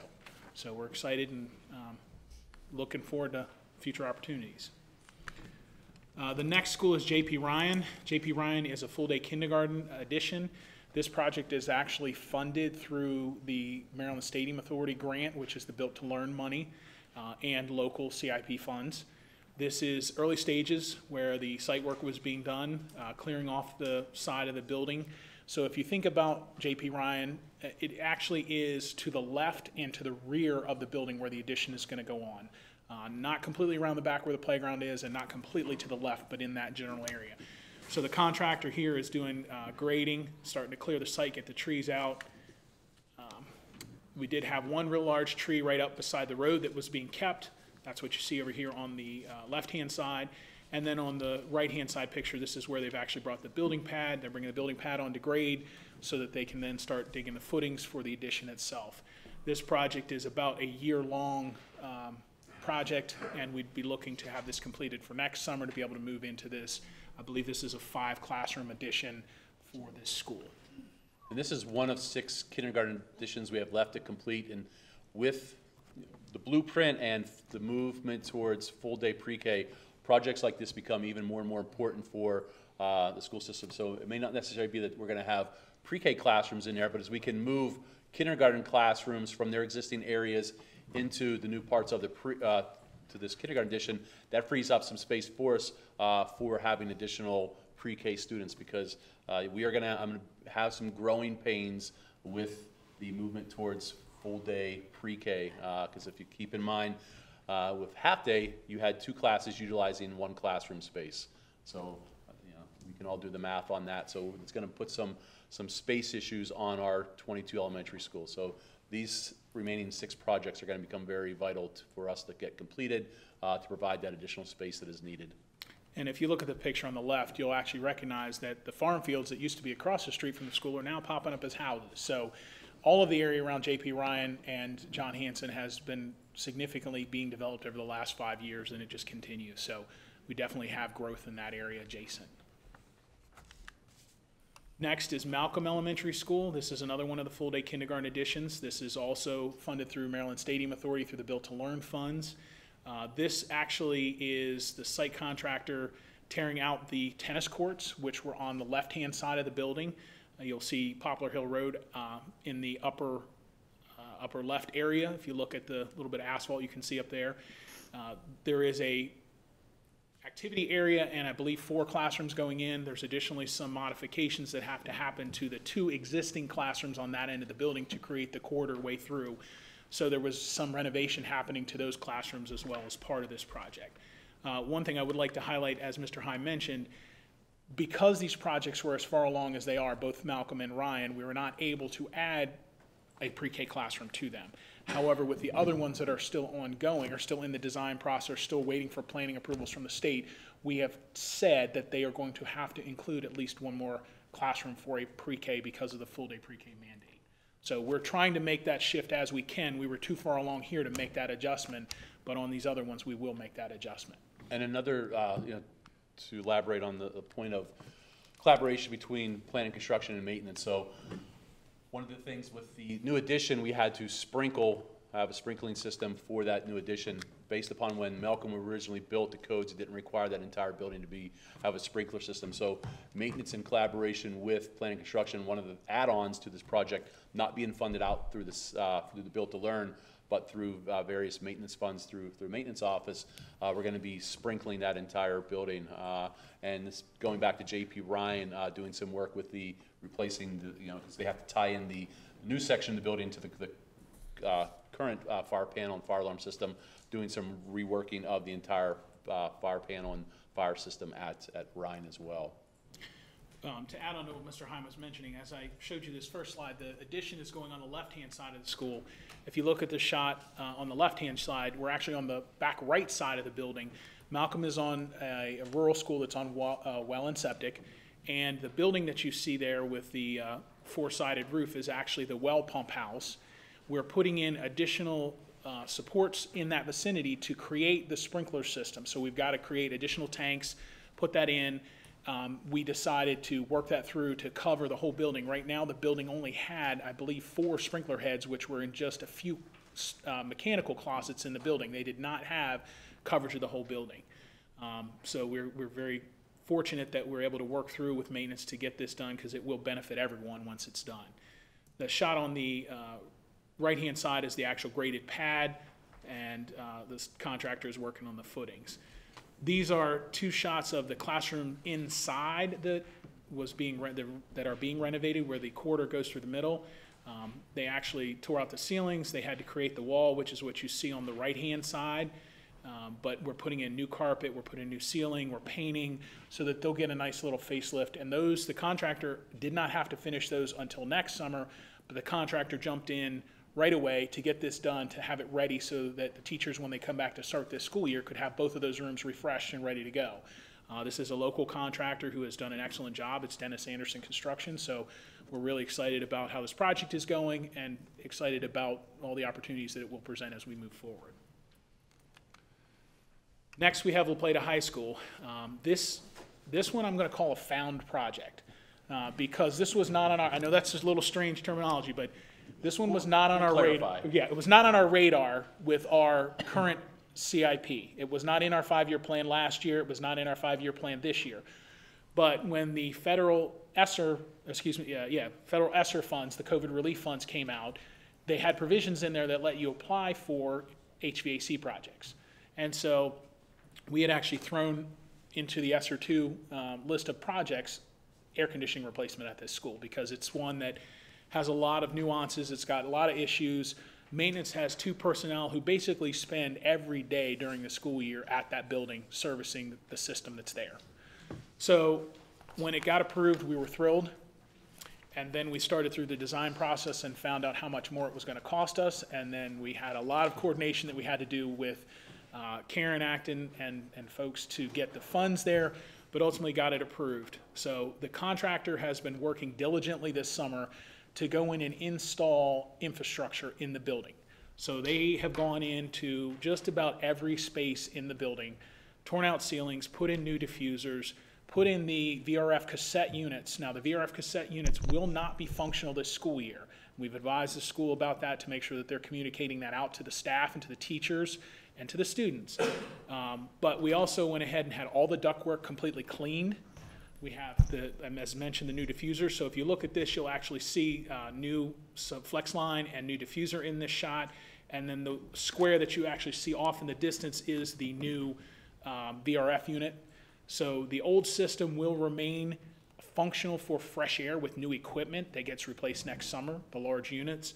and then the VRFs will be all powered up next summer after we get the new switchgear put in. So the diffusers supply the fresh air for That's correct. the classroom in those areas. Right. And then you also have return air to take out the existing air. So you have that, we talked about that air change rates occurring within enclosed spaces and even open spaces of the building. And the VRFs will provide the heat and air for the system. The contractor had to go in and rip out the ceilings all the way in the quarters on the second floor. So we have all new ceilings already installed. They've been working, putting everything back together. So you can see actually on the left-hand side, this is new ceiling that was going in. We ended up putting in some new sprinkler heads because of some issues about discussion rings and how to get them in with the tiles. You can see that's an area, this is coming up the stair off of the gym cafeteria area and commons area up to the top, looking down the hall towards the admin area on the second floor.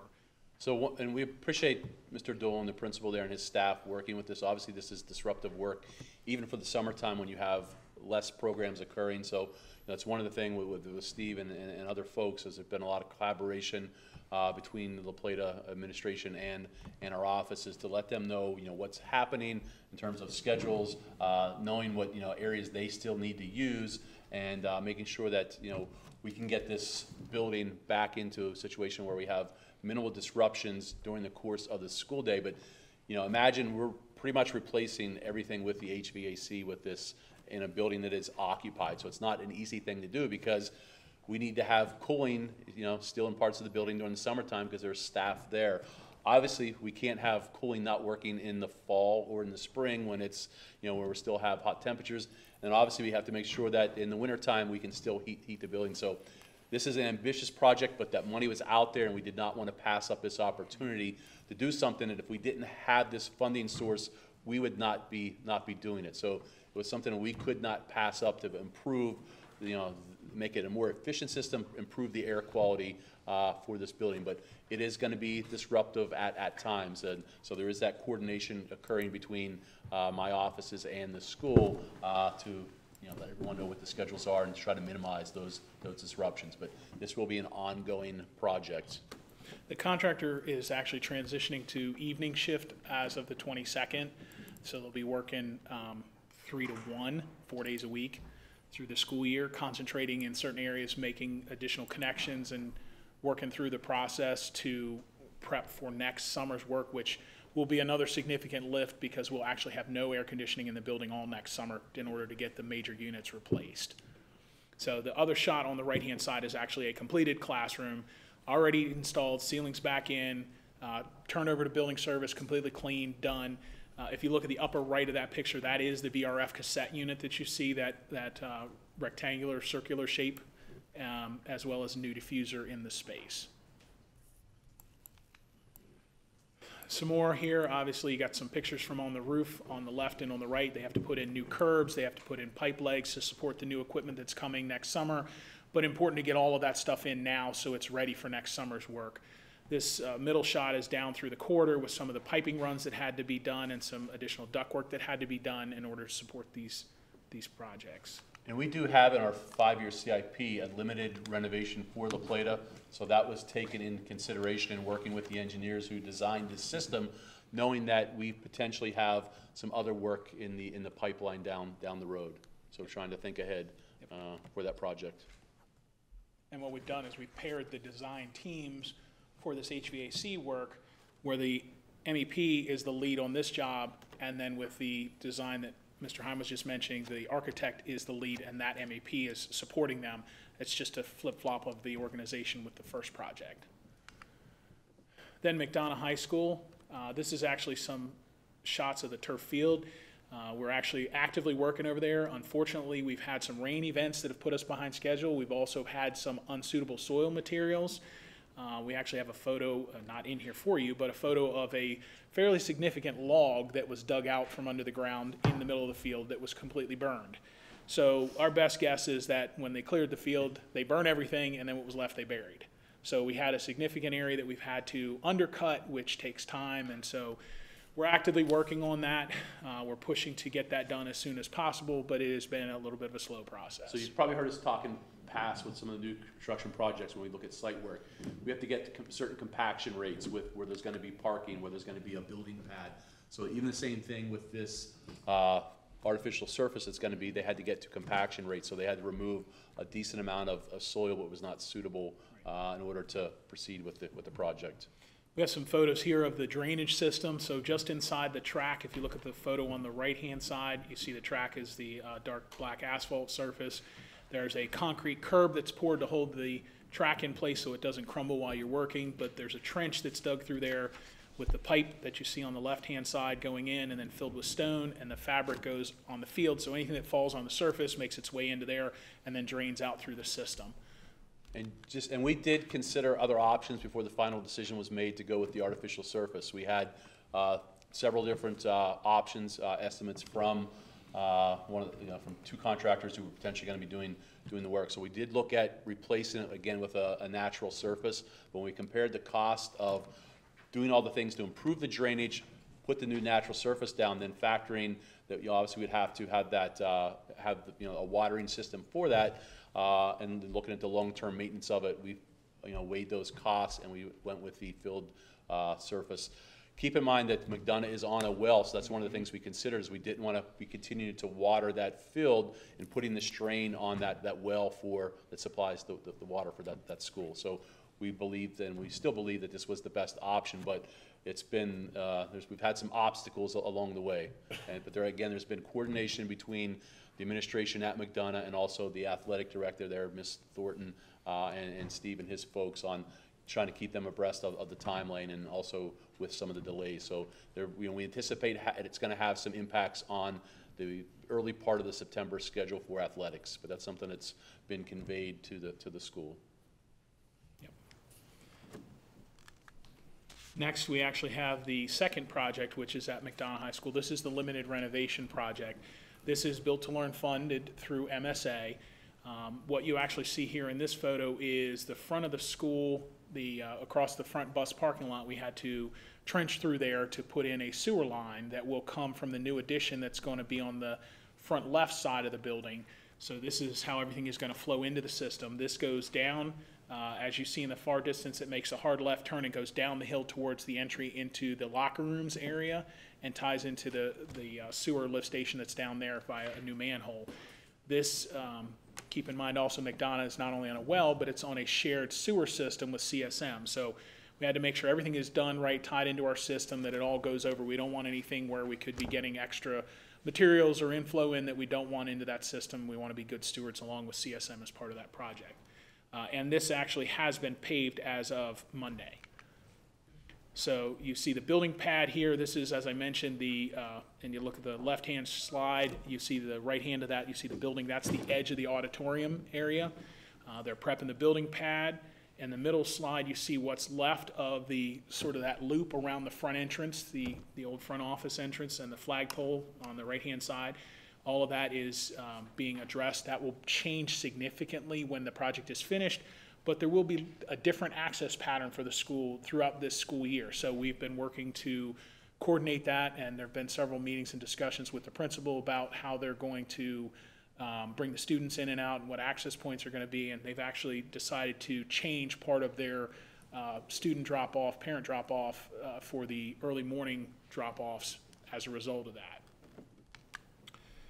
Then the Steedham Barbering Program. This is looking from, so the Steedham Barbering Program is in Building D, which is in the middle, in the back. So if you recall, there's 5 buildings at Steedham. Building B is the front building, the front office area building. So it's the building directly behind that is Building D. This is in the back left corner of that area, which was functioning as a multi-purpose and media center area. But what you see here is that large area where we actually have workstations. As of this morning, the workstations are framed out waiting for the countertop, which is supposed to come on Wednesday or Thursday this week. They have just to the right, so the ceilings are actually installed as well. That's changed since this slide. In the slide on the left-hand side, the openings that you see in the middle of the floor there are for shampoo wash stations. So this will have all of the same functions that you would expect from a similar program that we already have with cosmetology, just with barbering. So we have wash stations, we have a waiting area, we have a restroom at the front of the building, we have the workstations. We also have a very large area in the middle, which is for teaching space. Whether they set up with desks or not is yet to be determined by the teacher that will be there. We also have cabinetry. We have, if you look at the right-hand picture, you can kind of see on the left-hand side, there's a clean room and storage area behind the wall there. At the far end of that area, there's the teacher's office. So all of those things have been planned out and laid out. And the contractor is calling for his inspections for electrical and other things on Thursday to prep for the teacher coming in starting Monday, because it's a new program. So one thing I do want to mention here is we know that the HVAC unit that has to supply this will not be here in time. That's a known fact. It's something we've known that it's not coming until October. So what we have is we have a really large temporary spot cooler that's in the rear of the room. It has been there, and it will remain there until the new one is brought in and can be connected. But we are assured that that will not be an issue for us as far as being able to occupy the space. And as Steve mentioned, we have a number of other projects that are going on between either his office or Steve Vance's office with maintenance. So I'm not going to go over all of them, but I will highlight a few things. The second bullet, Gail Bailey exterior door replacement. We had a little bit of money left over in that security money that we got from the county a few years back, which the majority of that money was used for creating the guided vestibules, make sure that each school had a guided vestibule. We're replacing the exterior doors, that has actually happened already at Gail Bailey, and we're waiting on the interior doors to come in, replacing the interior doors for the classrooms there, and also new locking mechanisms, which are now ADA compatible. They had the old round doorknobs, which is no longer compliant for code. We've talked about, and we didn't show any pictures because it's just, the demo is beginning. Bateman is done at TC Martin, but TC Martin, that move occurred over the summertime, so all the staff's resources, materials, teaching materials were relocated from TC Martin to the transition school because Brown moved out this summer. So for the next 2 years, we're going to have the renovation occurring at TC Martin. That's a $40 million renovation, and we're, again, excited about that project. But again, just to show how much work is going on in this county with the school system to bring facilities up to modern standards, but also we're adding capacity to that school. So it's not only important to improve the building, to bring it up to modern standards, but also to add capacity for the growth that we know is happening around the county. We talked about the Benjamin Starr Middle School finishing up later this fall. Another project we're excited about that we finally got funding for, which work began, it's going to be a phased project, is the John Hanson Middle School roof replacement. So that will occur this summer through next summer. And we got funding through that. It had been on our CIP for several years. We didn't get approval for construction funding from the state. So we applied for the Healthy Schools Facilities Fund, and we got that project approved. So again, excited about that, addressing part of the infrastructure to an aging facility. Some work going on with some, not a total replacement of the HVAC system at Henson, but making some upgrades to that. Doing a replacement of the gym floor at Smallwood, that is finishing up, and then also a Beecher replacement. With that, there was abatement work that had to happen, and with the abatement work, there had to be some grinding down to the concrete, and they ended up having to add to the scope of that work to flatten out the current concrete before they could put down the new wooden floor surface, because obviously if it was not flat, we didn't want to have issues arise down the road with that. Pretty much a total replacement of the Lackey tennis courts. I think that probably was mentioned during a board meeting that Lackey did not practice or hold their matches last spring on the court because we had some large cracks that had developed due to some drainage issues, plus just also with the resurface with asphalt being added on top. So pretty much a complete replacement of that tennis court is underway now, and will be done for the start of the tennis season in the spring. Steve mentioned that McDonough is on a septic and a well system. We feed our wastewater from not only McDonough, but also Craig and Steetham to CSM. So we've discovered some issues with the manhole and that system that goes from those three schools down to CSM. So we're working on that to make sure that we don't have infiltration from groundwater into that. So we're feeding groundwater into that system. So there's some repairs that are ongoing with that. And then lastly, Steve mentioned we moved the 10 relocatable classrooms from Stoddard. 6 of them went to Picklewaxon. because of Pickle-Waxen. We're going to be receiving additional students with middle school redistricting. 2 of them went to Middleton. Middleton has growth, and then 2 of them went to Henson. Referring back to the T.C. Martin had 6 relocatable classrooms. So this fall, they're going to be moved from T.C. Martin to John Hanson because John Hanson has growth there. So 16 relocatable classrooms will be moved either through this summer or the fall. So a lot of things happening between planning, construction, maintenance, and operations. So I appreciate all the hard work and long hours that they put in this summer, and there'll be numerous long hours between now and the start of the school year. So again, I always like to highlight everything that they are doing. A lot of great people who quietly go about behind the scenes making our facilities the best that they can be. So I thank everyone involved in those projects. That's it. Thank you both very much.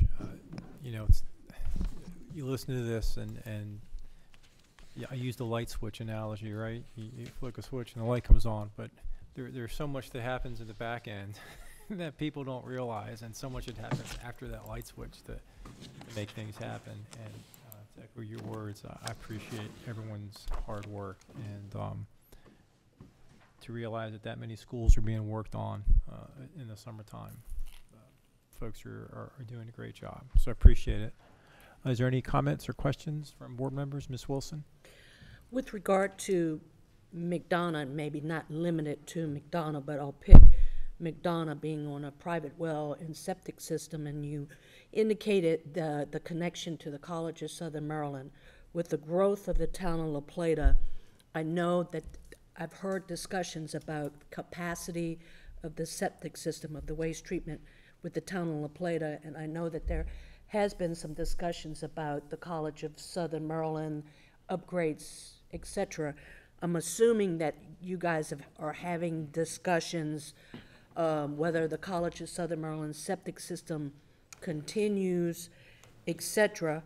And I would also add about connecting to water, because there's a number of residential projects that are getting closer and closer to La Plata, whether or not we are having some sort of discussion. And I just want to also add about McDonough High School.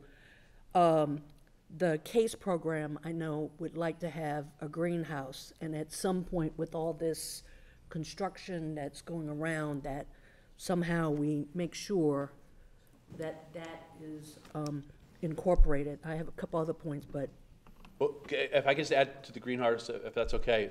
Kevin Reisinger, who works in CT upstairs in the instruction office, has secured grant money for a greenhouse. So we've had a number of meetings with him. So they've actually are in the process of securing a structure to be placed on the campus of McDonough to address that. And also Miss Bryant, the instructor, has been involved in that process as well.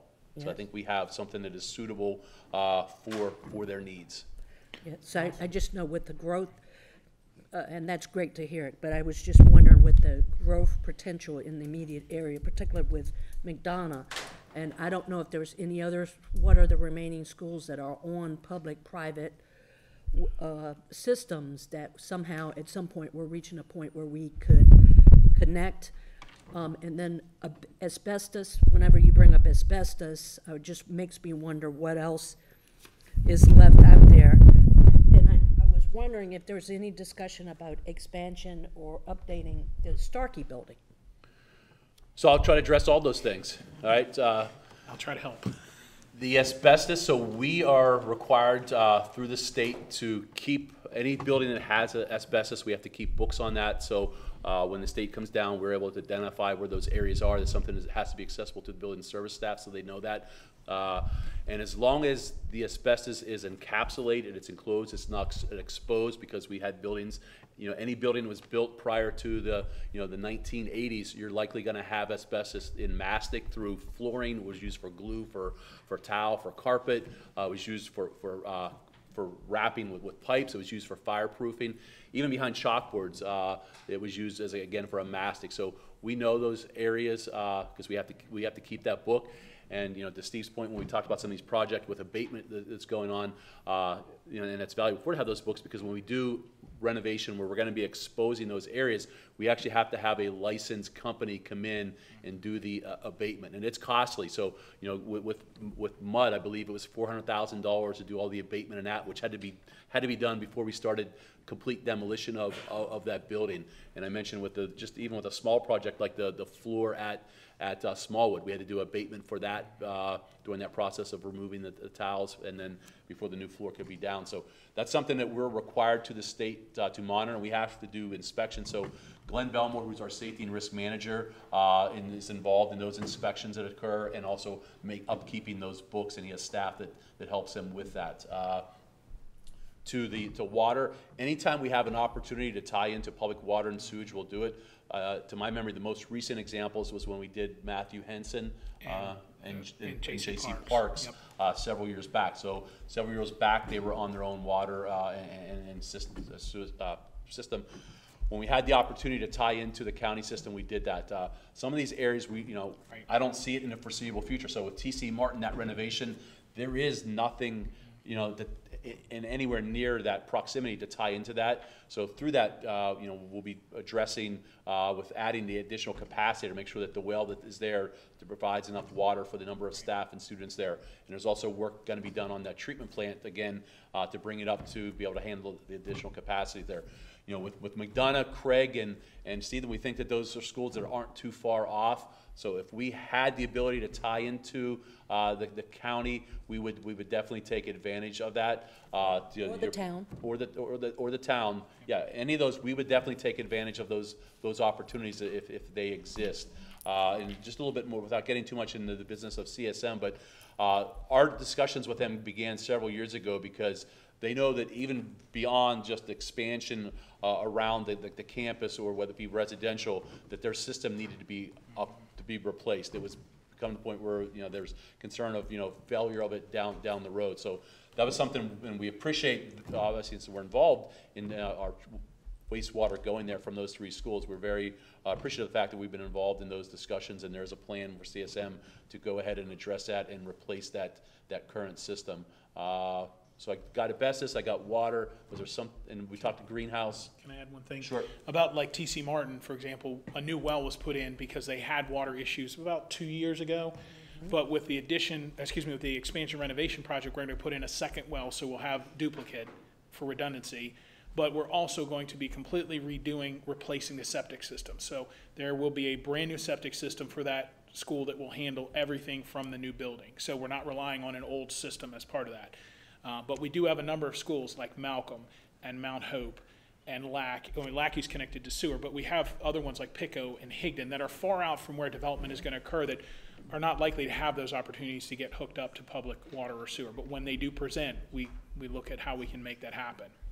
And last question, and I know you may not be able to answer, but normally we get a report about water testing, drinking, you test. Sure, so that's under House Bill, I think it was 270 off the top of my head, but the lead water testing. So we completed our latest round this past school year, so all of our schools, and keep in mind, we go an extra step. Through that House Bill, we're not required to, and to tie into those schools that are on probably private wells, we're not required by that law to do testing for lead for them, but we know that since we were going to be posting those reports for any school that's on public water and sewage, it's going to lead some questions from students or staff or parents who have kids who attend those schools on private wells. So we do testing of all of it, and including this building. We're not required by that House bill to do testing in Starkey and in the other administrative offices, but we test all of them. So to get to my point, every 3 years, those schools that are on public wells, or not public wells, but public water systems, have to be tested. We completed that latest round last spring. Moving up, for this year, we're going to do them 1/3, so we're not doing testing for everything all in 1 year period. So since it has to be done once every 3 years, we're going to do it in thirds. So 1/3 will be tested this school year, 1/3 next year, and then 1/3 the following year. And as that's completed, then we update those lab results. So you would not anticipate and see any lab results. We're going to start the next round of testing in the late fall, early winter.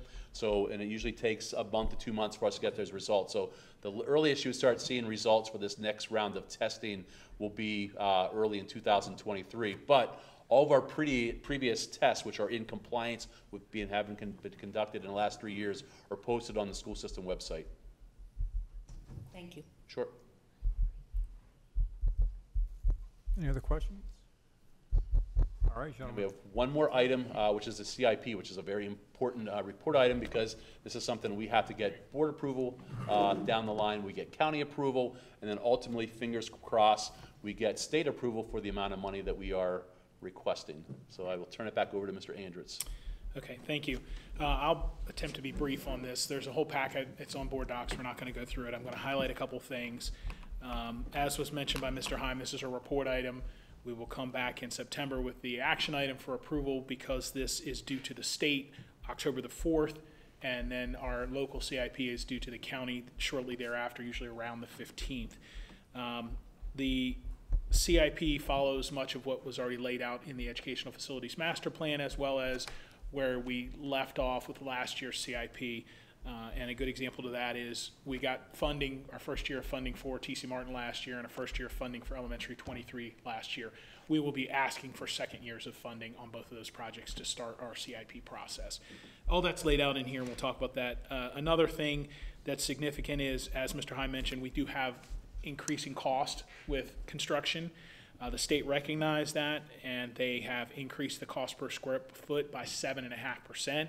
We do think that's a little low compared to what we've seen and what others have seen around the state, but that is the average that they looked at from all across the state and came up with.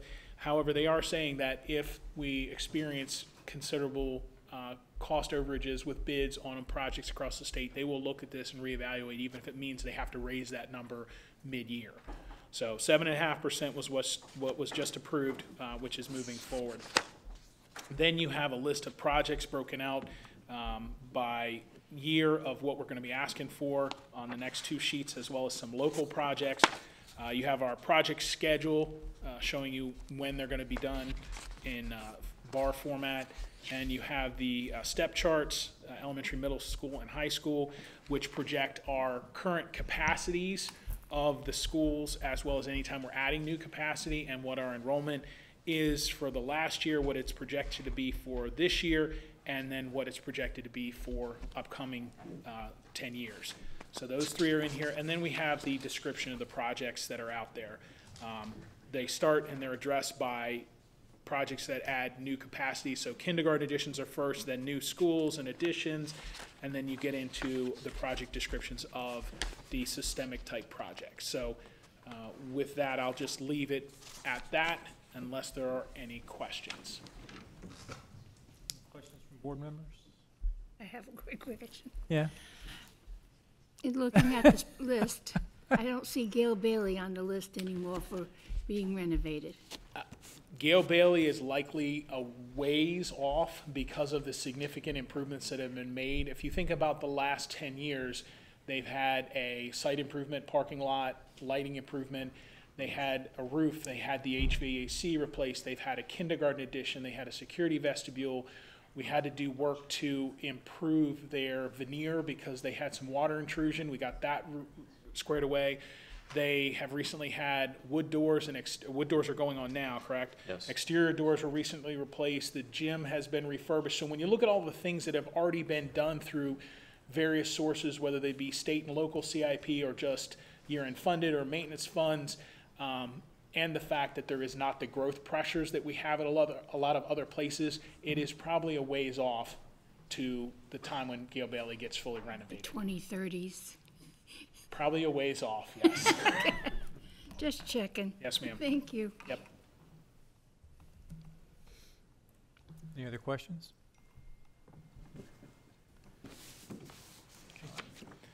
Thank you. All right, thank you all.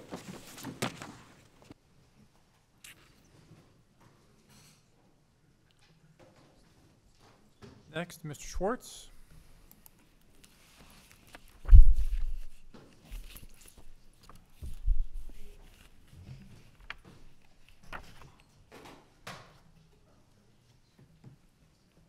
Good afternoon. I am presenting as a report item, policy 8160, the board's ethics policy.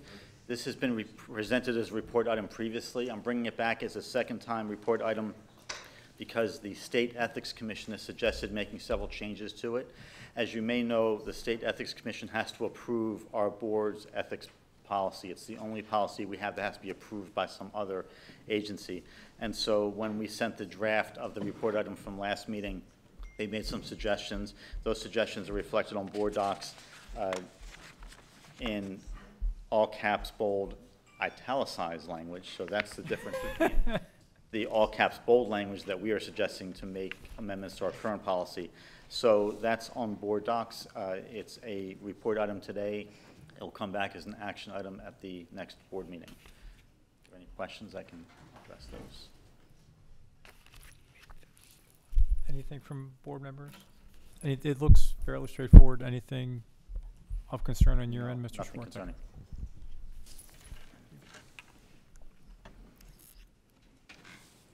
Okay. All right, next item. The next item is an amendment to the public charter school agreement between the Board of Education and the Phoenix International School of the Arts, PSOTA. As you may know, the board had approved the charter application for PSOTA last school year and adopted a charter agreement with PSOTA. That agreement is being amended because PSOTA has decided that they needed to move to a different facility than initially proposed.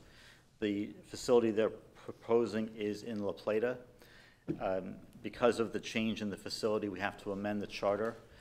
We've met with PSOTA and their representative, Ms. Jackson, who is here today. Ms. Jackson for attending.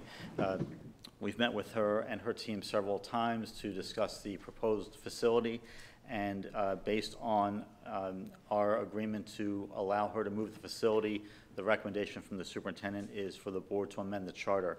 Because of the facility change, there are several changes that will be required in the charter, including some of the updates to the dates of construction that we're requiring her to meet. There are changes to the plans for food service because the charter facility will not have a full kitchen, and the superintendent's staff has agreed to those changes as well. We've made a couple other minor changes. For example, we changed vice principal to assistant principal just to update some of the language. And the other change we've agreed to make in our recommendation to the board is for the school to open as a 6th, 7th, 8th grade in the first year. So it'll be a full middle school with 150 students in the first year. The changes are reflected on the document on board docs. Again, the entire contract is there. The changes are highlighted in red throughout the agreement. And we are seeking recommendation of the superintendent is seeking approval of the board for those charter changes. This is a report item right now. If you have any questions, we can address it, and then we'll come back as an action item at the end of the board meeting today.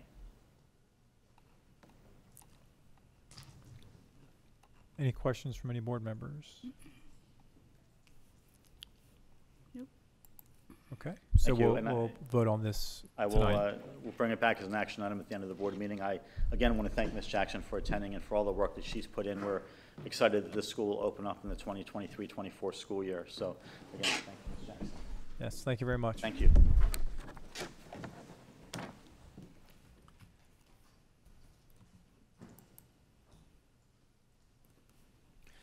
All right, next we have recurring resolutions.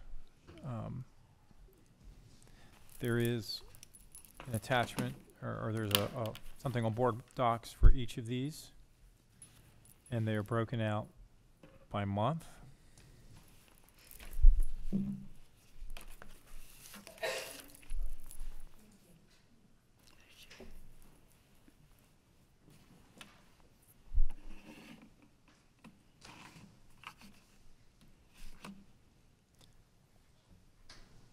So, Mr. Schwartz, on the resolutions, are we looking now to approve these, or is this just a report item?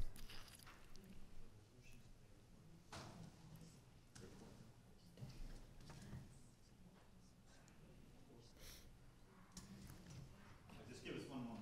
Sure. What is it?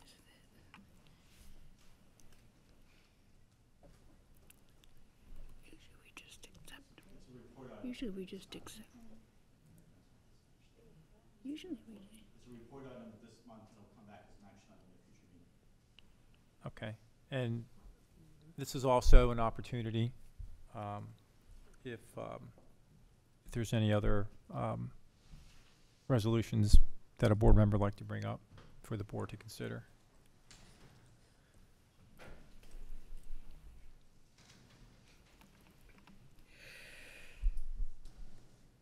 Dr. Navarro, anything you'd like to add?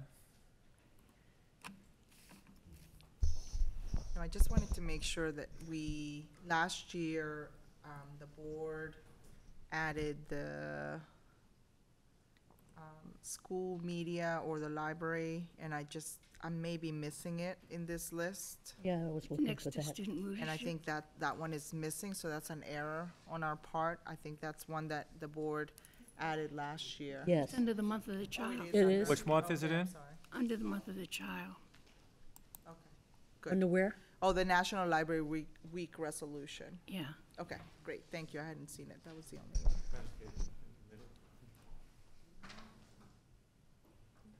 Okay, so any questions? Then, as Mr. Schwartz indicated, we will take these as an action item at a future date.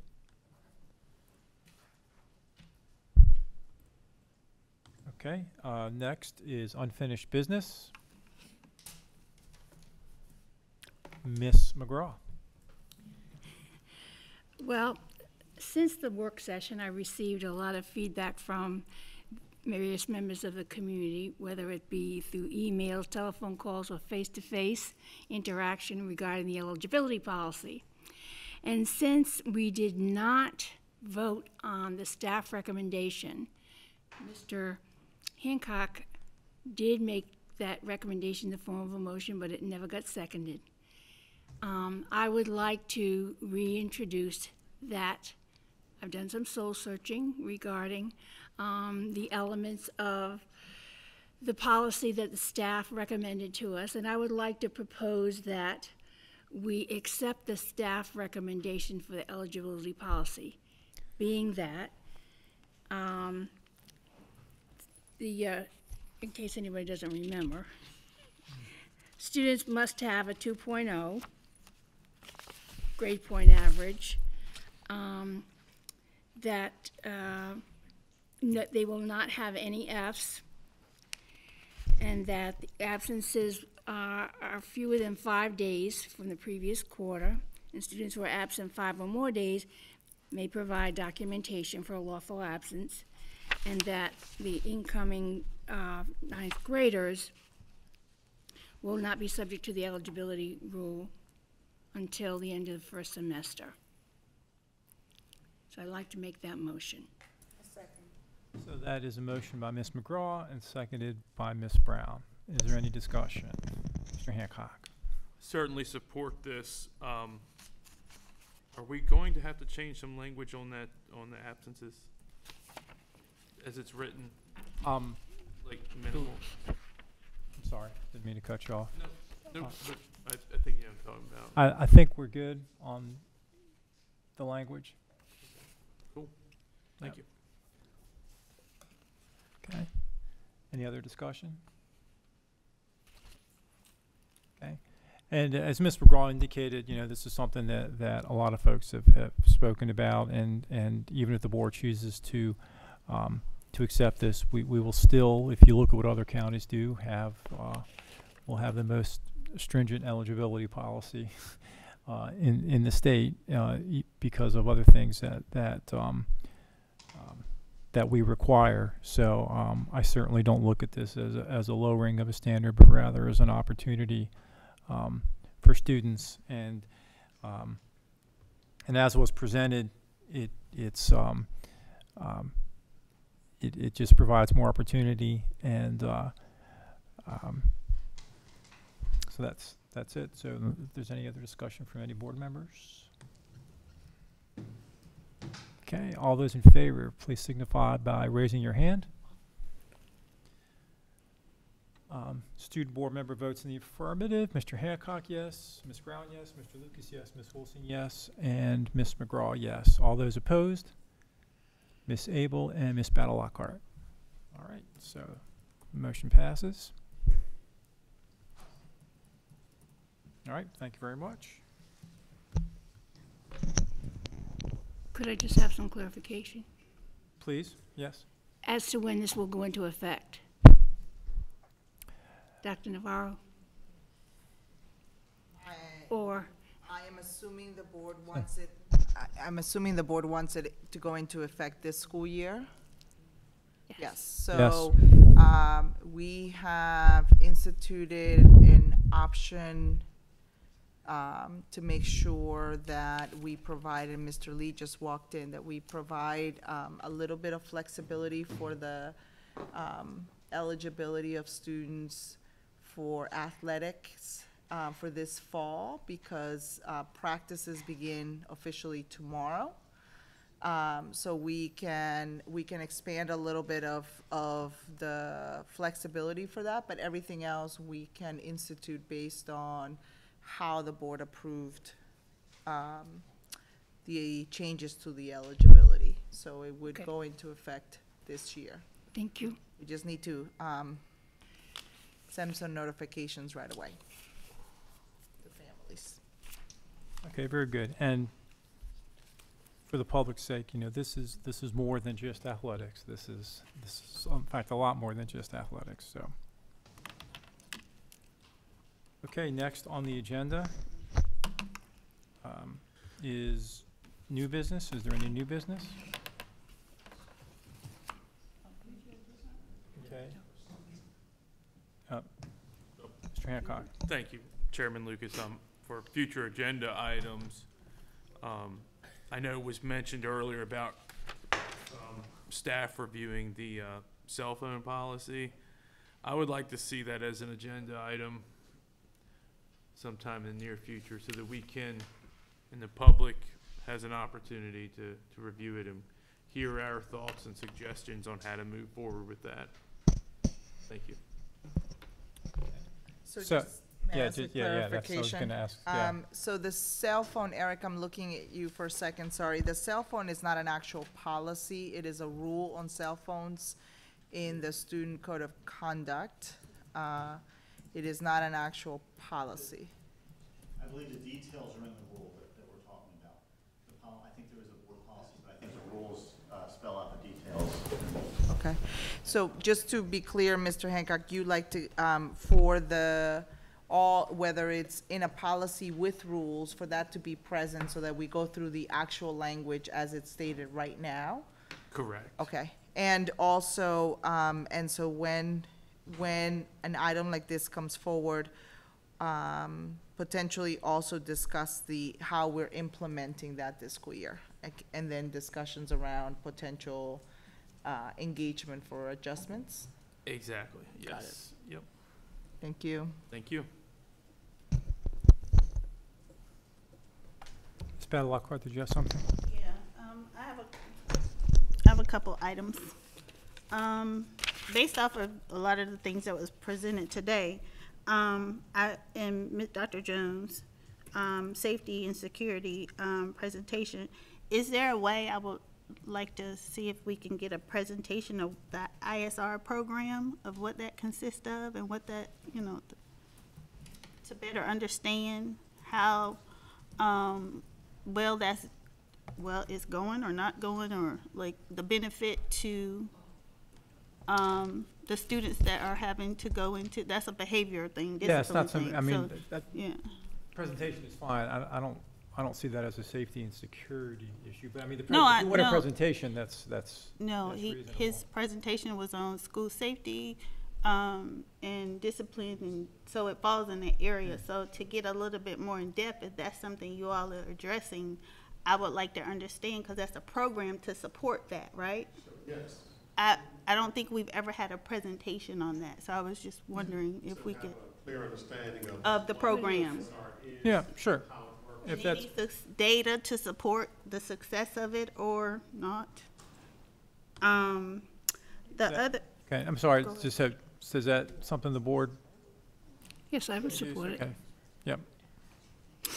And to piggyback, I said this earlier, but want to add it to the agenda items. The tutoring data from that Miss, I'm gonna call her Miss M, so I won't mispronounce her last name. Marzowitz, yeah. Yeah, just to see how effective it has been. I guess we just used it over this summer for the first time. No, we actually started implementing the programs in March, so we have a little bit of data. Yeah. I would say, to me, it's not yet very strong data because we haven't used it across the board, and one of the reasons we put it in, and we're talking about it in starting here, but we're going to be talking to parents about is we need more participation so we can follow up with that data point. So future. Yep. And two more items. PASOTA, we was talking about PASOTA. I would like to suggest that if we can have the charter school, so for people don't know what PASOTA is, do a presentation of the journey or where they are since they're due to be open next year, correct? Just so the community can better understand that process and where they are, so in the families that are supporting that. I think that would be a great idea. Okay. And last but not least, I know I missed a meeting or something, it may have been done already. I just wanted to understand where we were on the achieving academic equity and excellent with African American boys. That was at Westlake. I know they completed it. Are we going to continue that, or did we talk about how that went last year? We did not do a board presentation. Specifically, if you like, we can do a board presentation. They are continuing their grant and they're expanding. We can do a board update, or we can do a board presentation. I'll leave it up to the board. I'm open. I just wanted to get more details on. I know that I saw the little graduation thingy or celebration, but I just want to hear more about it. And that's it for me. Thank you all. Okay, thanks, Ms. Matlock. All right, Ms. McGraw. I recently had the opportunity to sit in on two different meetings, one with the AIB and one on the state task force for blueprint implementation. And many of the we're one of the few counties that does not have information regarding the blueprint on their regular agenda, monthly agenda. And I would like to see that happen, either report from the task force members or wherever we are in terms of implementing the blueprint. I know that there was a report that was put out by the Strong Schools, which MABE does highly support. They're an advocate for the implementation, advocate for a number of things, but one thing is monitoring the implementation of the blueprint. And according to their report, we did extremely well, but one of the areas that we did need some improvement in was community engagement, specifically disseminating information to the public on a regular basis. So my suggestion is that if it not be every month, every other month, have a presentation on the blueprint implementation. Okay. So I just want to get clarification on exactly what the board wants, whether they want to, so right now, the board and the commissioners get a monthly update on the work of each of the subgroups that is having. Strong Schools is advocating across all the LEAs that the boards have a standing agenda item regarding the blueprint. I will tell you that not every month there's a lot of movement on issues of the blueprint law. There's a lot of questions. I'll speak on behalf of the group that I am associated with, which is the superintendent group. And there's a lot of questions that we put forward to try to do any updates. So I just wanna get clarification from this board, how you would like that update to be and how often you like that to be. Well, I think the community needs to know what's going on. So bi-monthly for me would be, acceptable. But I just think we need to impart that information to the community. Yeah. I think one of the challenges, and I can't remember, it may have been the subgroup that you, Ms. Wilson, and we had a meeting on. I've had so many the past couple months, but one of the issues was how counties report out, and are they reporting in the same format, in the same way? And I think the answer is no. And so that's good in the sense that we can choose our own format, but not so good in the sense that people always like to compare where you are. So I think I'm all for doing what you say, but you know, what exactly are we reporting out? Our achievement in each of the 5 areas of the blueprint, or our progress in each of the 5 areas, and I guess that's one thing the superintendent can investigate. And I don't know if your group of superintendents have had this discussion as well on a format. So there hasn't been a standard format, although a couple of school districts have different pieces. I mean, we have the website that we do all of the updates through the website. And we've been talking internally around continuing to bring throughout the school year community conversations and updates to, regarding the blueprint. As we mentioned before, I still think that there needs to be another joint work session between the Board of Education and the commissioners to continue more conversations about the blueprint. And we need to discuss when that timetable makes sense. But I just wanted just some clarifications, because I agree. I mean, I think this is a question of how do we keep the community up to speed about what is happening, particularly how often is one, like this summer there was a lot of engagement to educate a lot of members around the depth of it, but there are still some pieces that need to be clarified for action to happen in a lot of areas.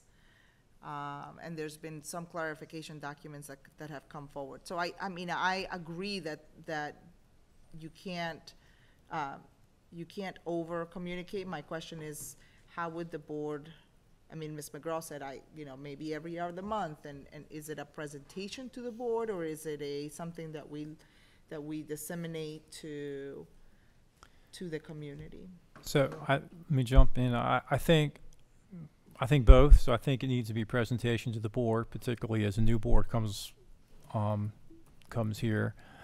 It's going to be very important. We get the presentation every month on our CIP programs, and those are that's an easy snapshot to look at our progress. So I think just having something that addresses the 5 areas of the blueprint, and that gives you a little freedom to present information as you see fit, and as long as you continue in that same format Every other month? Every other month, I think that will be good. Okay. And you mentioned something in your conversation that jarred something. We did meet with the commissioners a few months ago about the blueprint, and I think we're due another meeting. So perhaps at the same time when we have the meeting to the board earlier in the day, as we did before, we could have that meeting with the commissioners, or even invite them. Mm-hmm.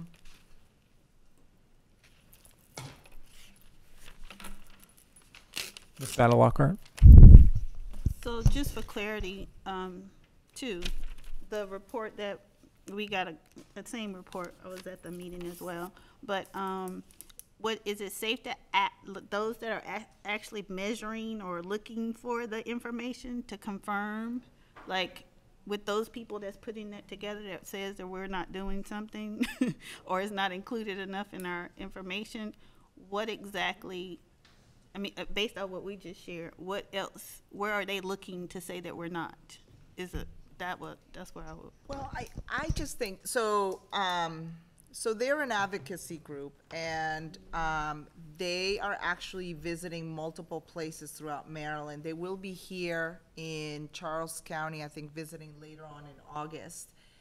Their purpose is for the community to be informed about the blueprint and really do advocacy. And so I think they see board meetings as yet another vehicle, as I see board meetings of sort of jump-starting and having community here regularly, and I think that's their ask. Okay.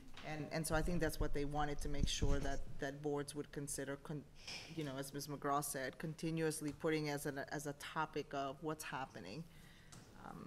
Yeah. Yep, Mr. Hancock. Thank you, Chairman Lucas. To be fair, though, Chris Miller has done a really good job of educating all of us on the blueprint, and I think Dr. Navarro, you kind of touched on it. You've done together. You've done some town halls to inform the public on the blueprint. I'm okay with it personally. I mean, if we want to do it every month, that's fine. It could get a little mundane after a while. It's a lot, unless you want to cover certain topics of it or certain progress report, how we're moving forward as we move ahead in it. But. Well, as I said, it doesn't need to be every month, but I really think it shouldn't be that the community has been informed and that's it, because this is a long-term project. Yeah. I mean, it's a generational reform that our community needs to understand. It's going to have a huge impact on our schools. Sure. So it's changing all the time. Yeah, I think whether it's a report from each work group every other month or whatever, we've got to keep it in the forefront, because we don't want our community to say, "Oh, I didn't know anything about that. I knew it was coming, but." That was my thought. Yeah. Well, let's do the first one, and then we can, that'll be to the people sitting here, and then we can gauge if it needs to be in a different format and the frequency of it. Sure. That's good. Very good point, though. Start in September. Sure.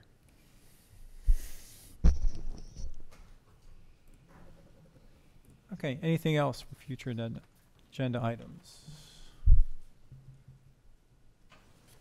All right. So we get a little break now until 6 p.m.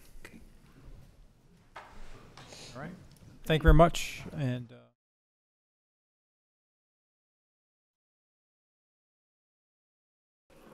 okay, welcome back, everyone.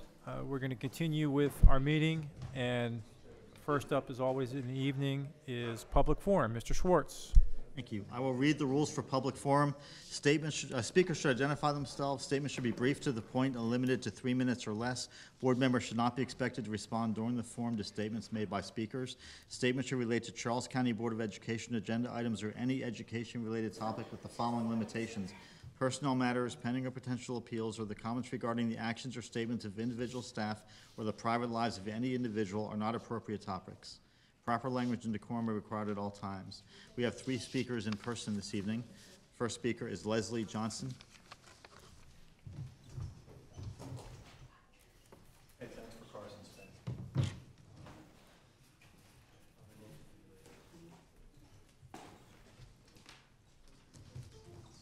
Hi, thank you. I'm very grateful for your time. This is my first public speaking.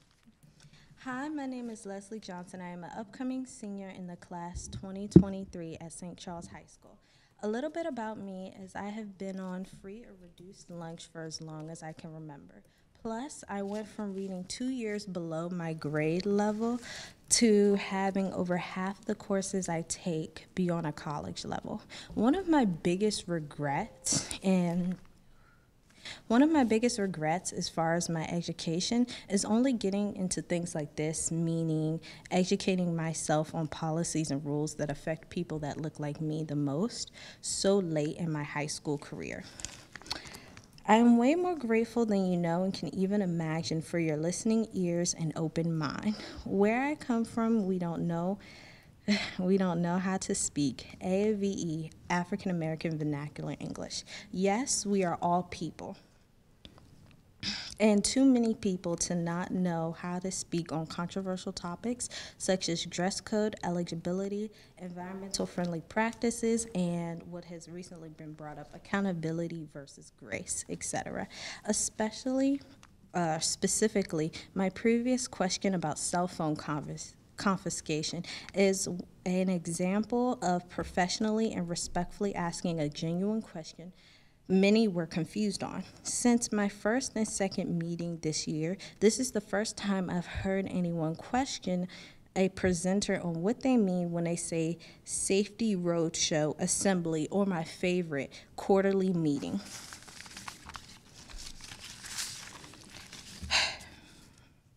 I think obviously it goes without saying the board, parents, teachers all care about kids, but we oftentimes say we need to discuss this, we need to discuss that, without ever actually talking about something. And then we end up spending millions or funding millions of hard-earned money into programs and getting the same results.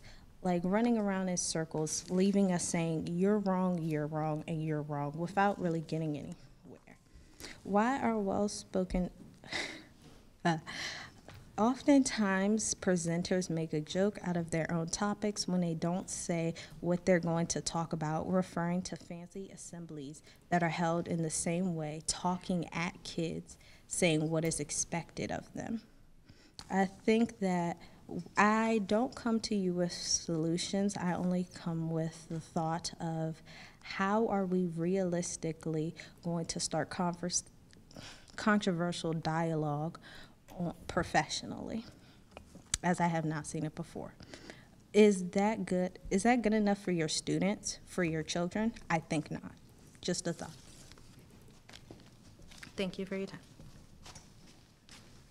Our next speaker is Carl Grebe.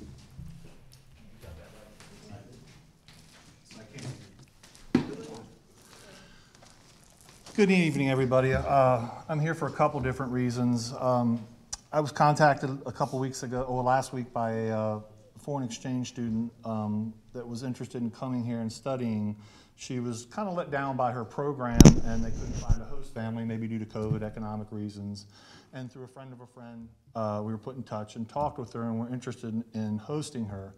So I emailed last week to try to get some information from a few people, and I didn't get those returned emails like I thought I would. Which seems to be more emails not returned by people in the school system than actually returned.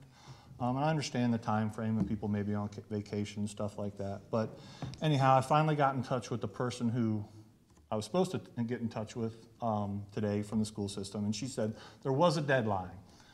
I'm begging and imploring you that this deadline just might be extended. I know that everybody always says there's room for one more kid, and then we end up with 1,000. I'm just looking for this one student to be admitted to North Point for this upcoming school year. Very kind person. She brings a lot of traits to the table that she went out on her own and tried to find a person, a host family, to be able to bring her over here and house her. And she has a twin brother that's getting housed in Canada. I'm just looking for an exception. I honestly believe that this is going to turn me into a parent, that the 99% that don't want to bother with doing anything in the school system, if this somehow just can't be done. I feel like I've put a lot of time in over the years.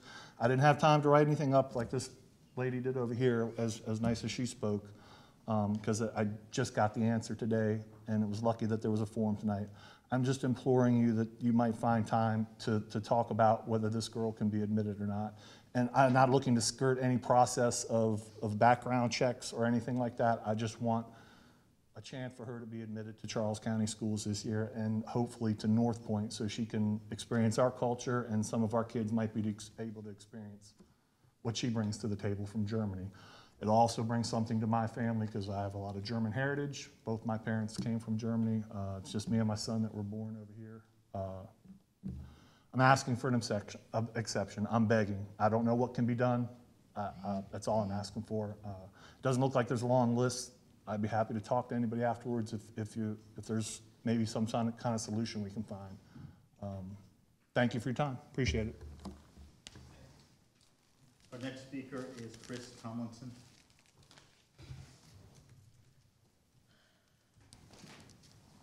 Hey, good afternoon, everybody. Chris Tomlinson, coach in the county, and talking on the new rule that you guys just updated a few hours ago on eligibility.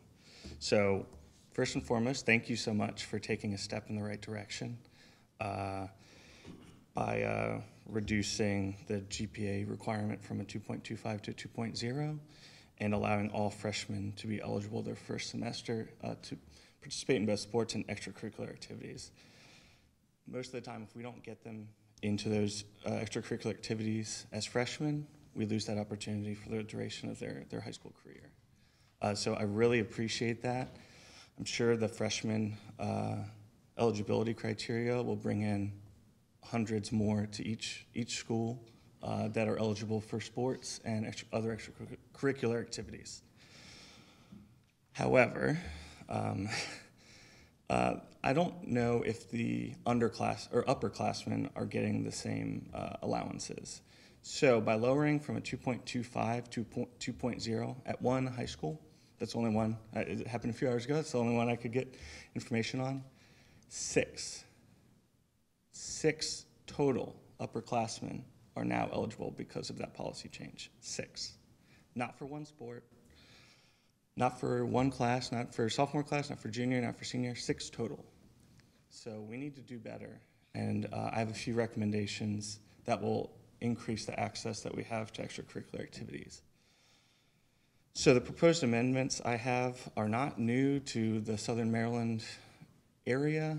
They would be newer to Charles County, but are already in place in St. Mary's and Calvert counties. So first, I would remove the no failing grades caveat. It is a current both CSM and St. Mary's County Schools policy.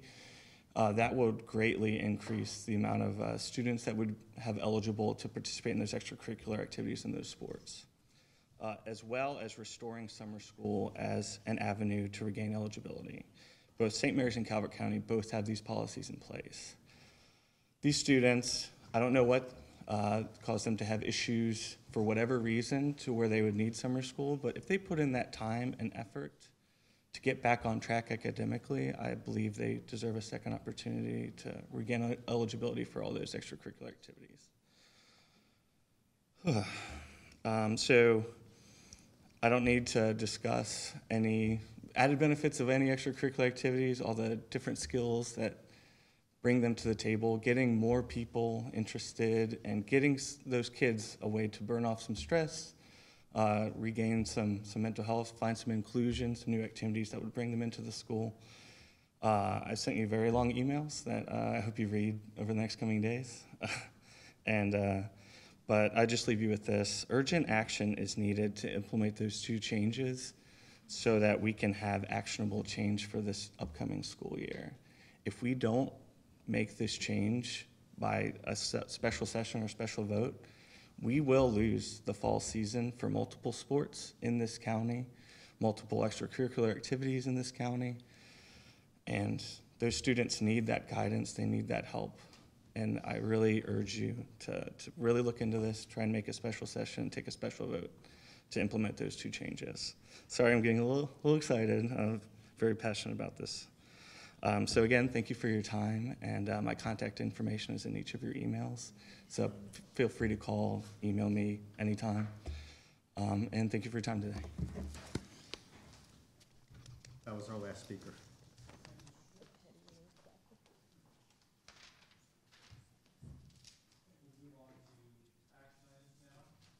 First thing is the minutes. Looking for a motion to approve the executive session minutes from the June 14th meeting. So moved. Second. Moved by Ms. Abel, seconded by Ms. Wilson. Discussion? No discussion on Okay. executive session. I'm sorry, thank you. You're correct. All those in favor, please say aye. Aye. Aye. Or raise your hand. That works too. Next is the executive session minutes from the 22nd of June. So moved. Moved by Ms. Abel, seconded by Ms. Brown. All those in favor, please raise. Okay, it's everyone except for Ms. Battlelocker and myself. We were not there. And then the regular session minutes from the 22nd of June. So moved. Moved by, Wait a minute, you said for the 22nd of June. 27th. 27th, sorry. 27th or the 14th? Which one are we voting on? Hold on. 27th. 27th. Apologize. I wrote it down, but I couldn't read my writing. 27th, the work session. So moved. Moved by Ms. Wilson, seconded by Ms. Brown. Any discussion on the regular session minutes? Seeing none, all those in favor, raise your hand. It's everyone except for Ms. Battle-Lockhart and myself who were not present.